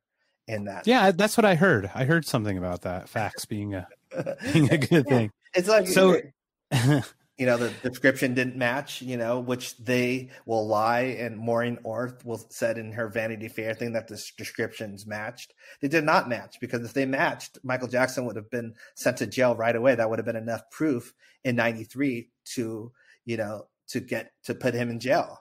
Well, just on its head, right? Wasn't one? They said he was circumcised and he's not, correct? Or just that alone, regarding the vitiligo stuff, not even talking about the skin coloration or anything. That's a very different look. Oh, we as guys, we know that look is different, and that's the thing. I say that, his death vindicated him of a lot of things, vitiligo being one, being, uncircumcised being another, because a lot of stuff was because he didn't talk about it and say, I'm uncircumcised. A lot of that was like, we knew it, but I always knew about his vitiligo. I saw it all the time, but the public didn't know about it. It wasn't a public record in that. And so, his death, vindicated him of a lot of stuff in terms of, the inaccurate descriptions.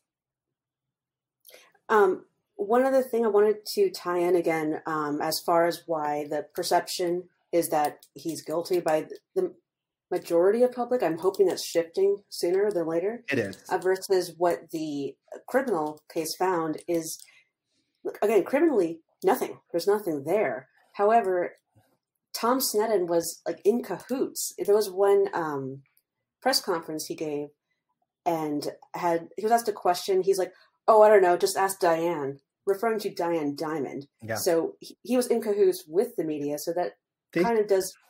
Go ahead. No, Rob Zonin and who's one of the head prosecutors. He was going out to dinner with the media and like Stacey Brown and it's like so. It's like they were using the media to their advantage in that way, and it was just I mean, we saw it clear as day, but a lot of the public doesn't. So it was like a gang up. It was almost like an assassination attempt on his legacy, which in part of the way they succeeded because they wounded him enough that he never fully recovered. And on that note, I was listening. It was in a podcast, Telephone Stories, where there was a journalist that was saying that he thinks that the prosecution won. Did they win in the criminal sense? No, but they got rid of the problem because he left. I thought that was the most cold thing I've ever heard in my life. But if that's what they wanted, that's what the journalist was saying, that's what the prosecution wanted. They wanted him to go. Yeah. That just sounds like just a total team up. I mean, how do you win against that? Well, that's the thing. And I think that's the hard thing that my uncle had to deal with is that, my uncle knowing that what 93 did to him in terms of the settlement and knowing, okay, this time I'm going to fight it. They made it sound like he was like the way the media made it sound in the 2005 trial was he was going to flee. He's going to flee the country. He's going to flee my uncle flew in to get arrested, basically, to go through the court system and Santa Ynez, the court, it's a very conservative town in a way, and I think there's only one black juror as an alternate that was on. It was, so it was predominantly white. So, and that doesn't sound like a jury of your peers, does it? No, it doesn't. And I think, and that's what's so amazing about it is that he, it was almost like he won in the worst scenario you could possibly win. And it's like, no, we're not going to win, and have questions of like, oh no, this juror voted for acquittal because they're black or this or that. It's like, no, I'm going to win the right way. And they did. And, the reason that Tom Mesereau at one point was even contemplating not even doing a defense was because the prosecution did such a horrible job because they didn't have anything to work with. There was nothing, they had scam artists as the accusers that were known scam artists to people like Jay Leno, who kept his distance away from them because he didn't trust them, to Chris Tucker, same thing. So it's like, but for some reason, when it comes to Michael Jackson, the bar is so much lower. And that's what we're realizing with James and Wade is that it doesn't matter if they've lied 3,000 times, people are going to do mental gymnastics to protect them. Yeah, and I found that interesting, the Chris Tucker thing. He was always talking about how generous Michael was. Oh. And I didn't know about that relationship until Square One. That kind of shone a light on that as well. My uncle was the type of person that would be driving and he would see someone, like a homeless person, and he would just grab a wad of bills and give it to him. And not even ask for anything, like not just miraculously, and then drive off. That's how he was. It was not. There's so much goals and so much that I want to be like him in terms of, because he was just, and it sounds like I'm just a fluff piece, but he was really that amazing that anyone that he knew will tell you the same thing. Like, he was that person. It wasn't like an act. It wasn't like he got in the car and it's like, oh geez, he was that person. And that's, and you become a target sometimes when you're that person because, you're a good person in a bad world. And sometimes people look at you through bad lenses and they can't see the goodness. Yeah, or they assume ulterior motives for the goodness, right? To hide the bad, right? How can someone give something to someone without wanting something back? Like, right? How dare they? Yeah, there has to be something else. You mean that he just bought this kid a car, Ryan White a car, and didn't want anything else? How dare humanity? How dare you? Yeah. Yeah. So you've got this project, Taj, and do you have a couple episodes already recorded, or do you have it already lined up with everything, or are you still in the works? Well, to be completely honest and frank, the coronavirus thing really kind of hurt it, because I don't want to do Skype interviews. I don't want to do Zoom interviews. I wanted to be. I would agree with you. You'd want in person. Exactly. And one of the other things is that when I started this project, Leaving Neverland was still fresh, and a lot of people that I would have approached probably would have been scared to touch it because it was so new, and it was almost like everyone that was standing up for Michael was getting slammed, in a way, like, how dare you, you're a sympathizer towards this, blah, blah, blah. And so now the tide is starting to change with things like Square One and just people realizing the truth and all that stuff. So it's a different environment now to approach certain people. So there's a lot of people that are now have come to me saying, I want to be part of this. And there was a lot of people ahead of time that did that anyway. A lot of people that I didn't expect to do that. But now I even have more support, and I kind of, I'm actually really excited because at the end of the day, it's going, I expect probably about 80 interviews, and, which is completely different than, Leaving Neverland that just had 2 families, and because I feel like you really need to get to know who Michael Jackson truly was from all different walks of life, from the people that worked for him, even the people that he fired. There's this one lady that I am, that will wants to be interviewed, that he fired for, and I won't say the reason why he fired her, but he fired her. But we're not going to dox her, Taj. Don't worry. But I'd love to hear this story. So there's a woman that he fired. That I loved at Neverland, like literally loved. Like she was like everything in terms of, to me, like, but she ended up testifying in 2005 for him as well in that way, because, it just, if you know Michael Jackson, you know Michael Jackson. And if you care anything about justice and hate injustice, you'll speak out. And that's what we've seen with it. I mean, they even try to twist, Marlon Brando into saying that Marlon Brando, there's some stupid story about Marlon Brando until Miko Brando had to go out of, I don't want to say hiding. He just was not publicly in the public. And he's like, that story is so false, blah, blah, blah. And I knew it was false anyway, because I knew how much my uncle and Marlon Brando were friends in that way. When Marlon Brando was sick, he stayed at Neverland. And a lot of people don't know that, but it's just like, that's the kind of thing. Like, my uncle cared about people.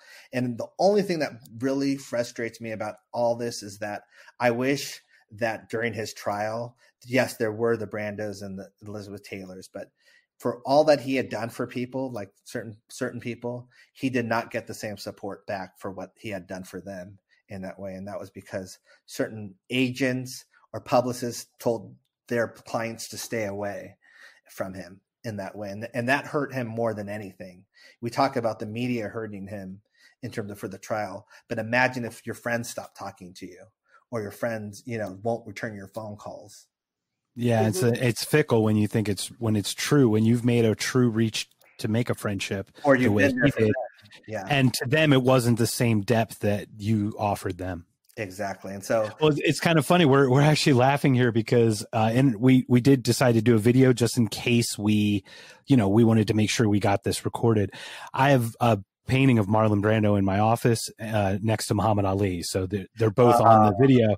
So when you mentioned Brando, Chris just tapped me on the shoulder. He just pointed over our head because he's looking over us. He's watching over us right now. I love it. And I think that's the thing. I mean, it's funny, the old Hollywood, like the Gregory Pecks and the Marlon Brandos and the Elizabeth Taylors, they understood my uncle. They knew his heart. They were super friends with him in that way. It was the younger Hollywood that, was so worried about their career and I mean, we see it today, it's kind of like no one will take a stand against anything, because they're so scared of what it's going to do for their career. So they have no backbone about anything. Yeah. Well, the cancel culture is just running rampant right now. Beyond rampant. It's almost like you put a target on your back willingly if you say, yeah, anything. I mean, we started our podcast and we actually have two very different podcast themes. For example, one's just a screw around, right? It's called Beer Googles, and we get drunk and look up random shit on the internet.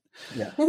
So that one we make really bad, dirty jokes. Like we're shameless, but it's the intense humor. It's not to hurt anyone, but we know that coming back around, we're going to get called out on some stuff that we've said. Exactly. Yeah. No, it's an interesting thing, but I just wish more people did their research, kind of went down that rabbit hole because, my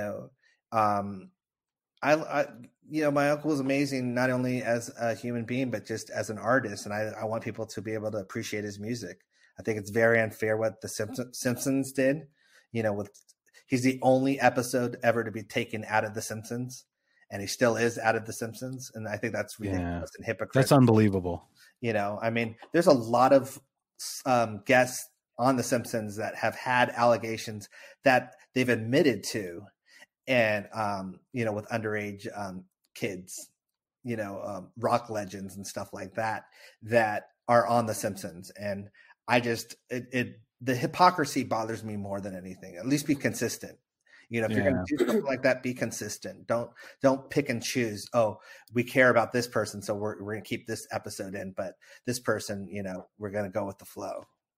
Yeah, I mean, it definitely sounds like the cards are stacked against your favor, regardless of his guilt or innocence. Regardless of that, they're definitely leaning on him.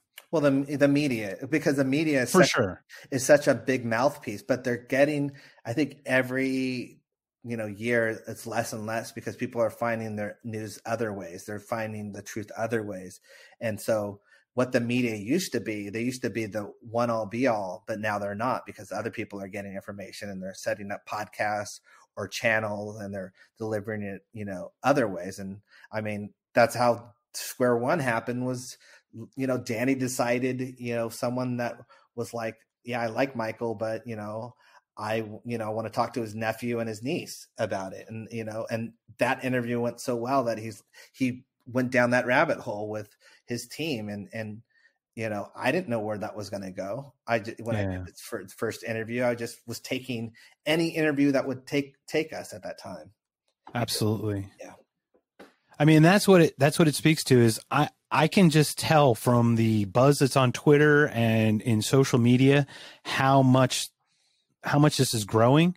And I'm not telling you what to do, but it's my opinion that the mainstream media put your uncle in this position. Mm-hmm. Screw them. Yeah. Do every podcast interview. Screw them. You will get the exposure you need, but you do not need them anymore. And they're scared. They are scared. And I've realized that I don't need them anymore.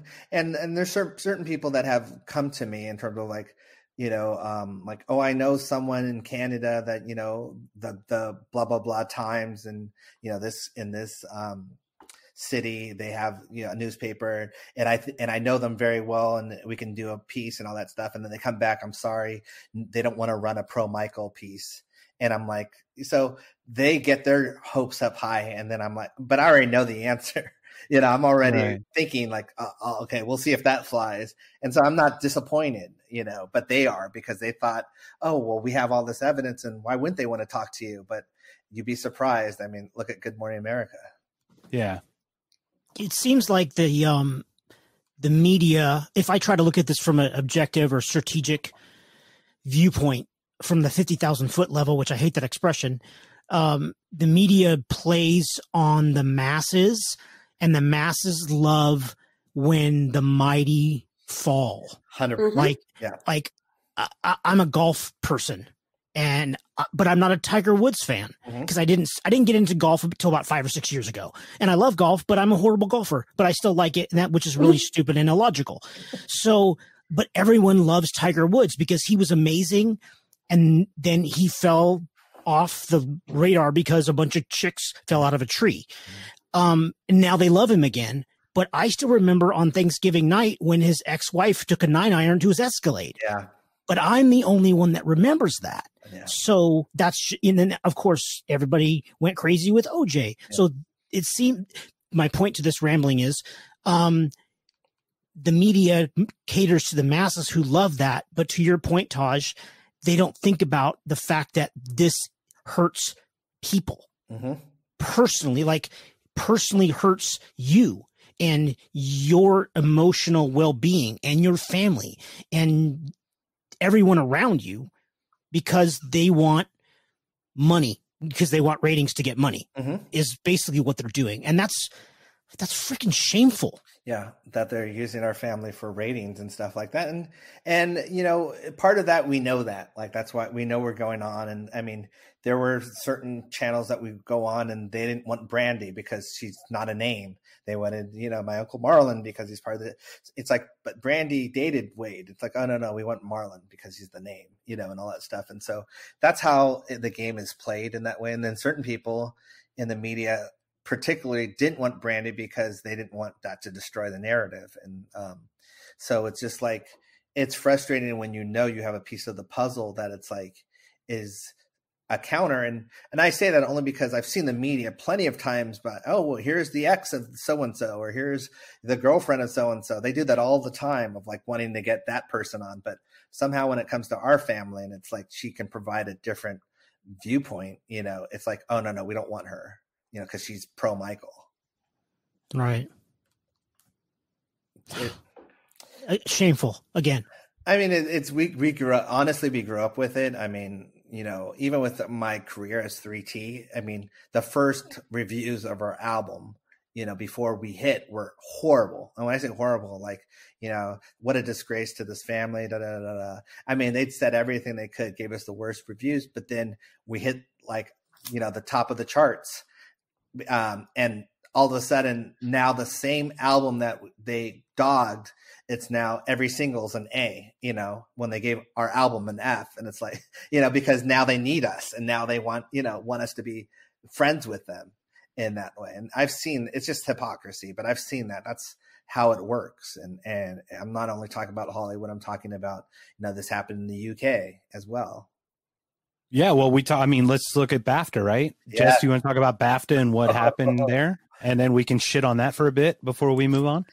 Oh, yeah. I thought it was, like, hilarious. I'm like, are they trolling Leaving Neverland? Because the award, it wasn't Best Documentary. It was, like, Most Factual Documentary. It kind of reminds me of, like, when Trump goes on his rambles. It's like, it's the greatest, most factual documentary that's ever existed. You know, just rambling. That was the best Trump impression I've ever heard in my entire life. Hold on. Goodness. Hold on. We have something for that. Hold on. My, wait for it. That was the best Trump impression I have ever heard. And why didn't we start the show with that? Why you have orange makeup on and an amazing wig, right? Sure. I didn't know the talent, Jess. That was amazing. So please continue. But can you share what happened at BAFTA before I just jump it? Because I don't even think Chris knows what I'm talking about right now. I don't. Won the Most Factual Documentary Award. I knew that part. I think that's it. I don't get why people. Yeah, so Leaving Neverland won the Most Factual Series or something, right? Yeah, most Factual like Documentary. That. Yeah, I was like, are they trolling? This is hilarious. And that was 2 weeks ago. Yeah. Like, yeah, That's a joke. That literally is, especially with all the with the secretive editing that Dan Reed did. Basically, as we were, you know, discovering all the lies, he was taking it out for the UK version. So it's just like it's so dishonest in a way. But at the same time, I know the game. I grew up in the game. I grew up watching the Grammys and the American Music Awards, and like, hey, Michael, can you show up to this?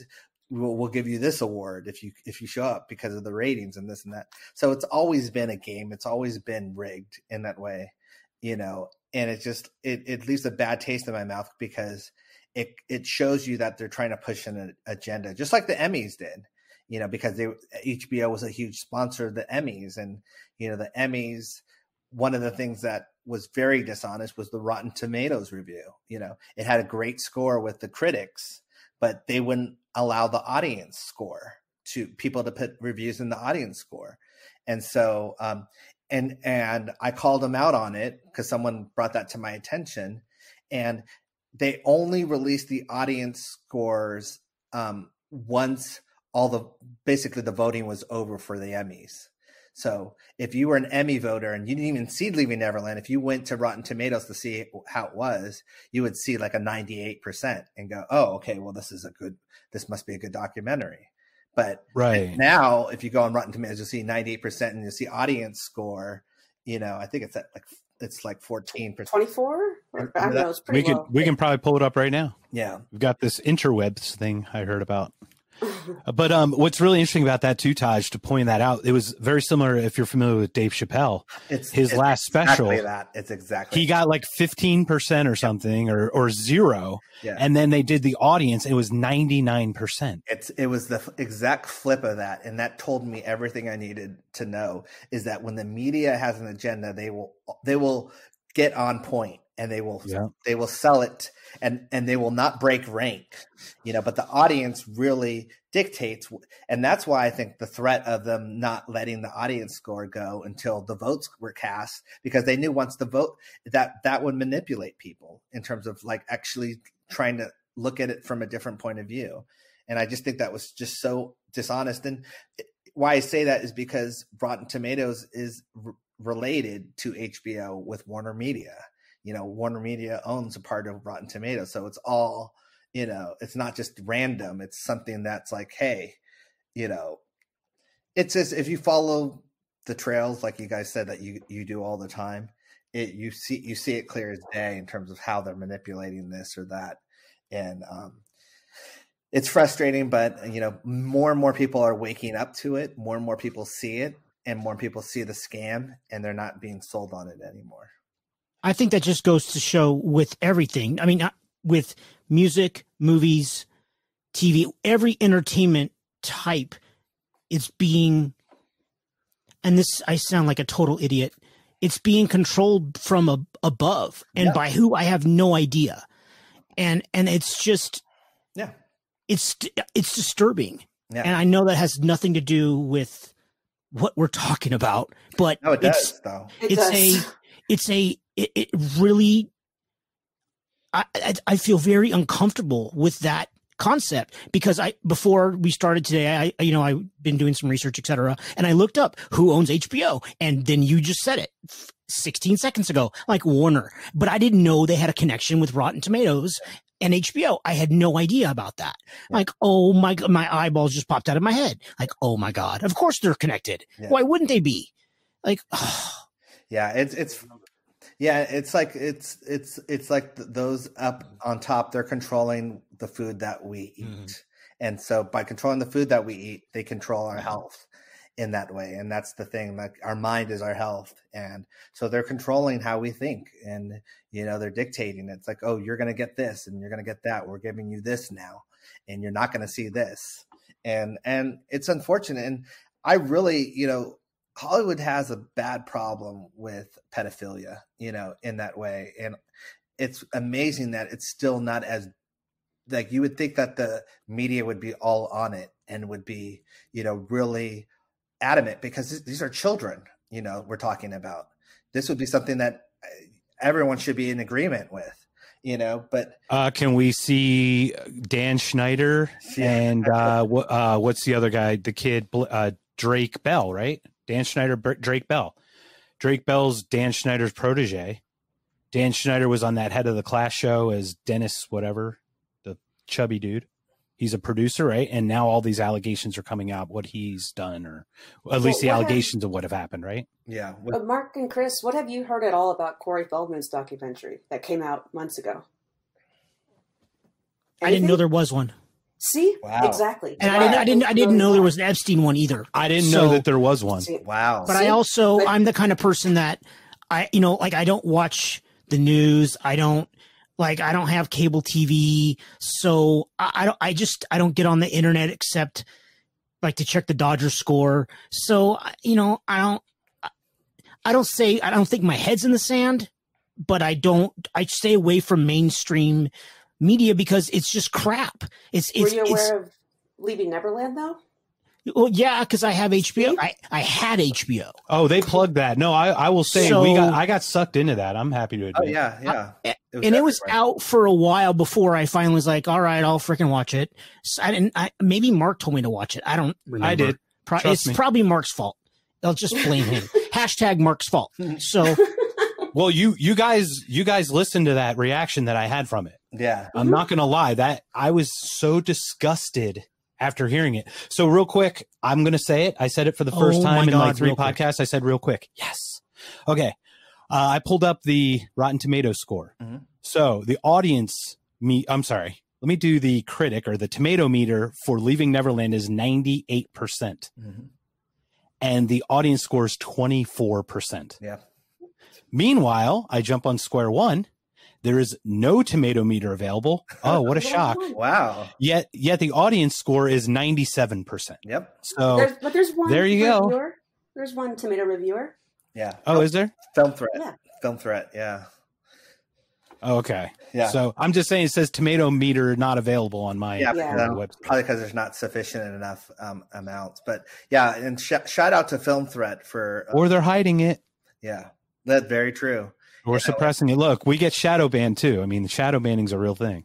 It's but that should tell people something. It's like one of those things. It's like they don't want you to know certain other side of something in that way. And if they were truly honest, they'd be like, okay, well, see both sides and then make your decision. But they don't want that in that way. And I've had to see all these movies, the disgusting movies, the Epstein one, and I said the Olympic one with the Olympic gymnastic, Athlete A mm, with Larry Nassar. Yep, yeah, that one. I've seen an open secret. I've seen Corey Feldman's documentary, My Truth. Can you talk about that one? Corey Feldman, obviously I hadn't heard of it, so please advertise it, share it with our audience. We love to hear these places to go or these documentaries to watch. Sure, he's basically explained about him and Corey Haim, and how Hollywood has a big problem with pedophilia and how he wasn't protected in Hollywood at all. And a lot of people know this and know about the, what's going on, but is hiding it. And what's the name of it again? I think it's called My Truth. My Truth. And where can we find it?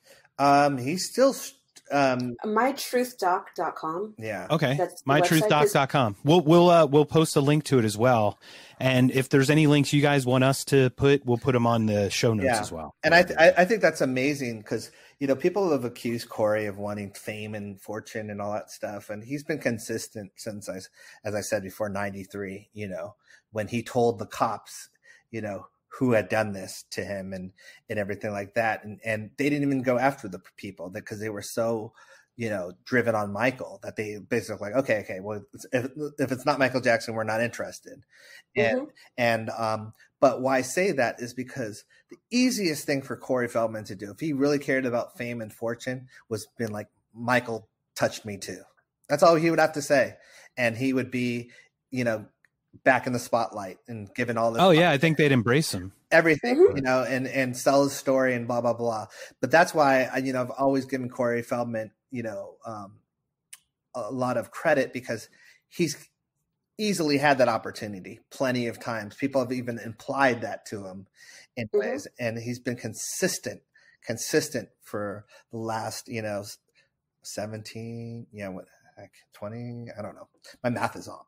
But yeah, since 93, that's what I get for trying to do math, in my head while I'm talking. But yeah, I think that's the thing that I would say is that, the easiest thing right now to do, which is, would be for other people to pile on. That's what they're expecting with this Michael Jackson thing. That's what Wade and James expected.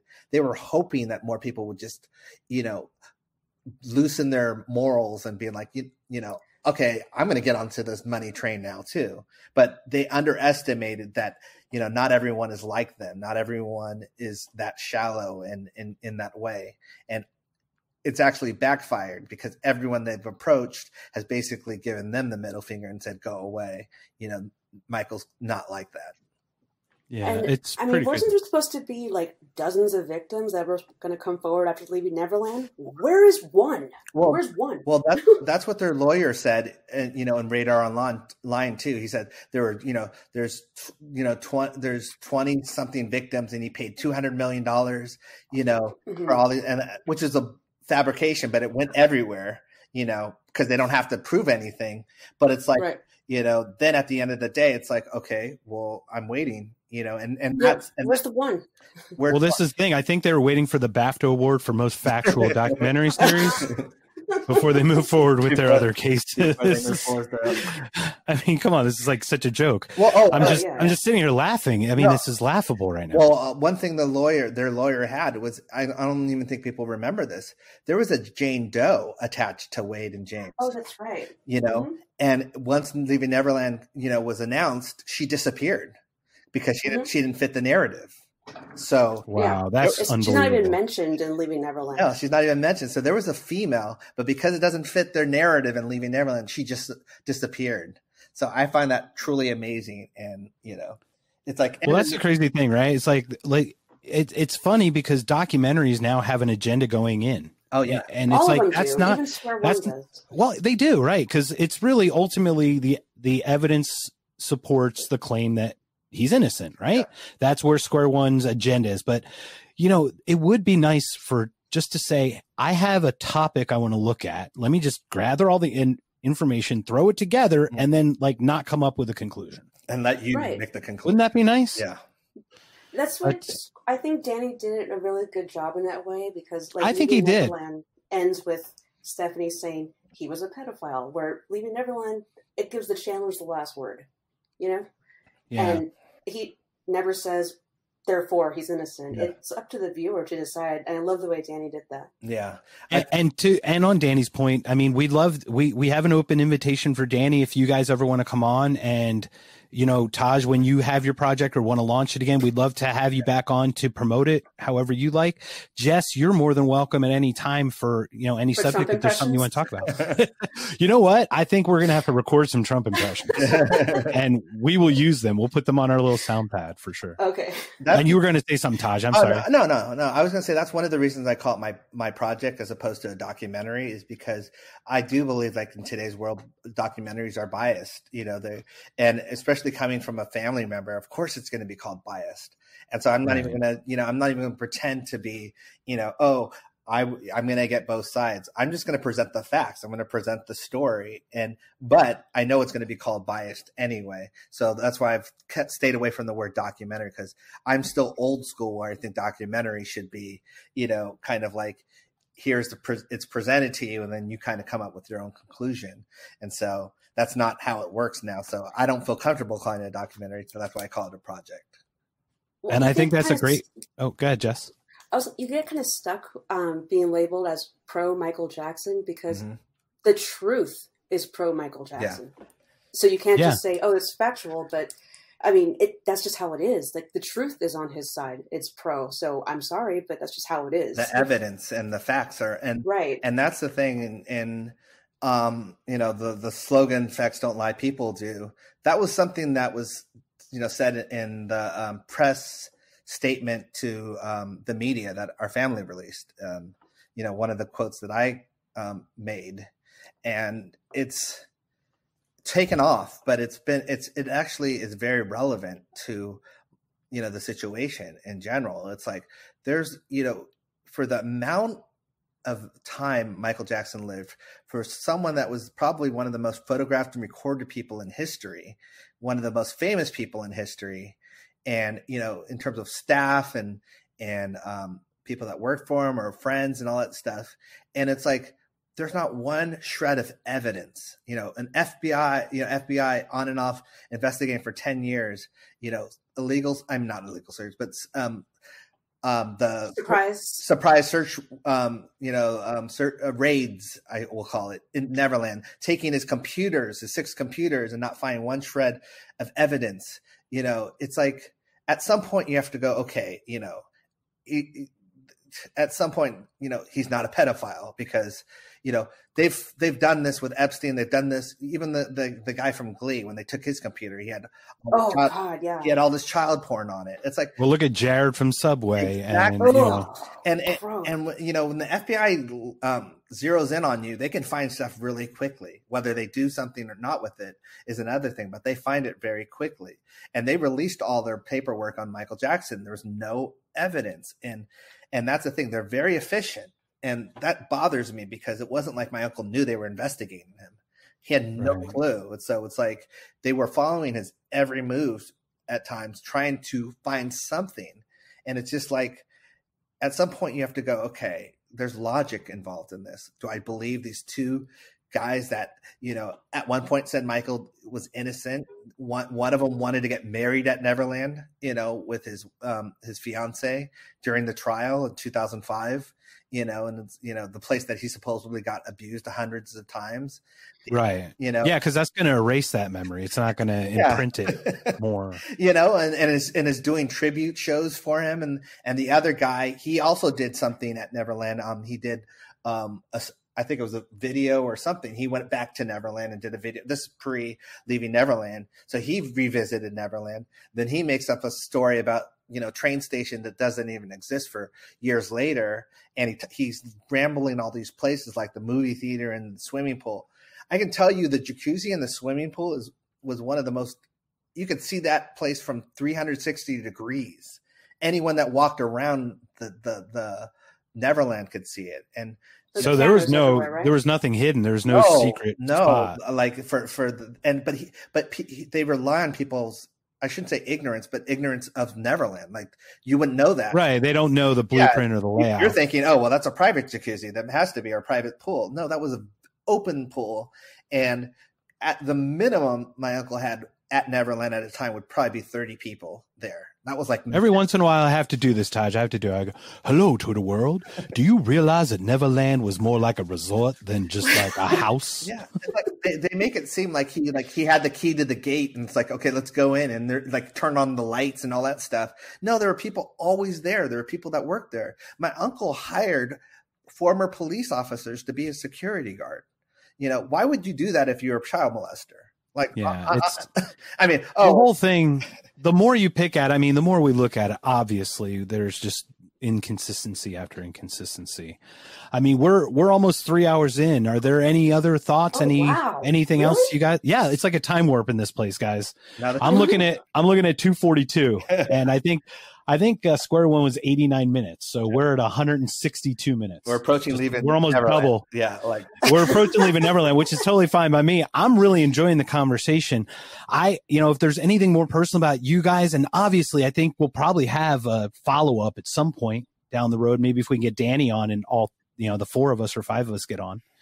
But are there any other final thoughts that you have, Taj, or anything else you want to share? No, before we call it a day? As I said before, I just really appreciate the opportunity. I can ramble a lot. I get excited because, every opportunity is a chance for at least me to, share who my uncle truly was and, let the viewers at least make that educated, like, hey, let's go down this rabbit hole. Let's learn more about him. That's all I ask. I don't ask for anything else, but, just be fair. Like you've heard one side, now hear the other, and Square One's a great way of getting to that point. Yeah, that's a really good point. And if I may kind of jump on that back real quick, is I remember Amy Winehouse and how she was portrayed in her last year or two of her life. She was this drunk diva that didn't care and didn't want to do anything. And then I watched the Amy documentary and once again, it gave me another angle. Obviously you've got 3 sides to every story. Got your side, their side, and the truth, right? Yep. But it does shine another light onto the struggle and the pain. Humanized her and that way. And there's one effective thing in that where I saw like there's a bunch of comedians making jokes about her at her worst time. Yeah, and they were the one, like Jay Leno made a joke about her a week after she was on his show doing her song that they made her do Rehab over and over and over again. And she was a struggling artist. She was troubled and they just piled on. So I can't even imagine the target that Michael had on his back. Yeah. And, being the king of pop. Yeah. So are there any other final thoughts or things before we call it a day? Once again, open invitation. If you guys have something you want to share, feel free to reach out to us. You can email us directly, and we'll definitely talk with you some more. No, just as I said, I'm just super appreciative, and to your audience, thank you for listening to me. I ramble, but at the same time, I'm extremely passionate about this, and you can find out all this information online, and it's not something that we're making conclusions to or jumping to conclusions to. This is stuff that you can find, court documents or things that are definitely facts in that, as opposed to just like hypotheticals. That's awesome. How about you, Jess? Do you have any final thoughts or anything? I would say, well, since this is going to air on the 28th, happy early birthday to Michael Jackson. He would have been 62, I believe. Yes. 58, he was born. And happy belated birthday to Taj. You were August 4th, Taj? Yes, I was. No, yes, I am. Happy birthday. Yeah, thank you. Thank you. I actually had to look to see how old I was, because I honestly, after like a certain age, after I think 27, I stopped counting. So I think I stopped after like 10. Yeah. Just make it easy. Yeah. And Jess, anything else? Did you have anything else you want to? I did have one last question for Todd. It's kind of out of the blue, but are you cool if I just go with it? Yeah. Cool. All right. Monday. Oh no. Before Tuesday. That was it. Oh, that was it? That was it. That's a great question. I mean, I'll tell you really quick about the song is, that was a song that was supposed to be on his album, and he had too many songs. And so we got that song just out of, he just gave it to us, but he only had his backgrounds on it and whatever. And, we've never asked him to do a song with us. We've never asked him to do a duet with us. He just gave it to us. And it was one of the greatest gifts that we could have, I mean, who wouldn't want Michael Jackson on their album?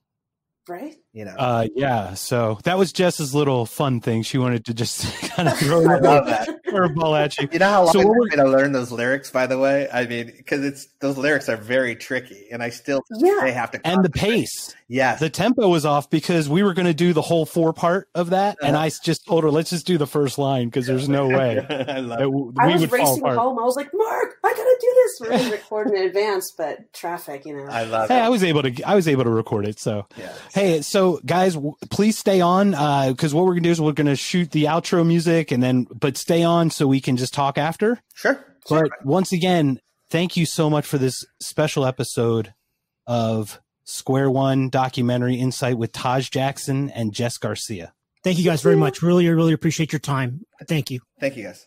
Thank you, guys. We're so grateful, and we're just going to cut it out, and we'll catch you guys later.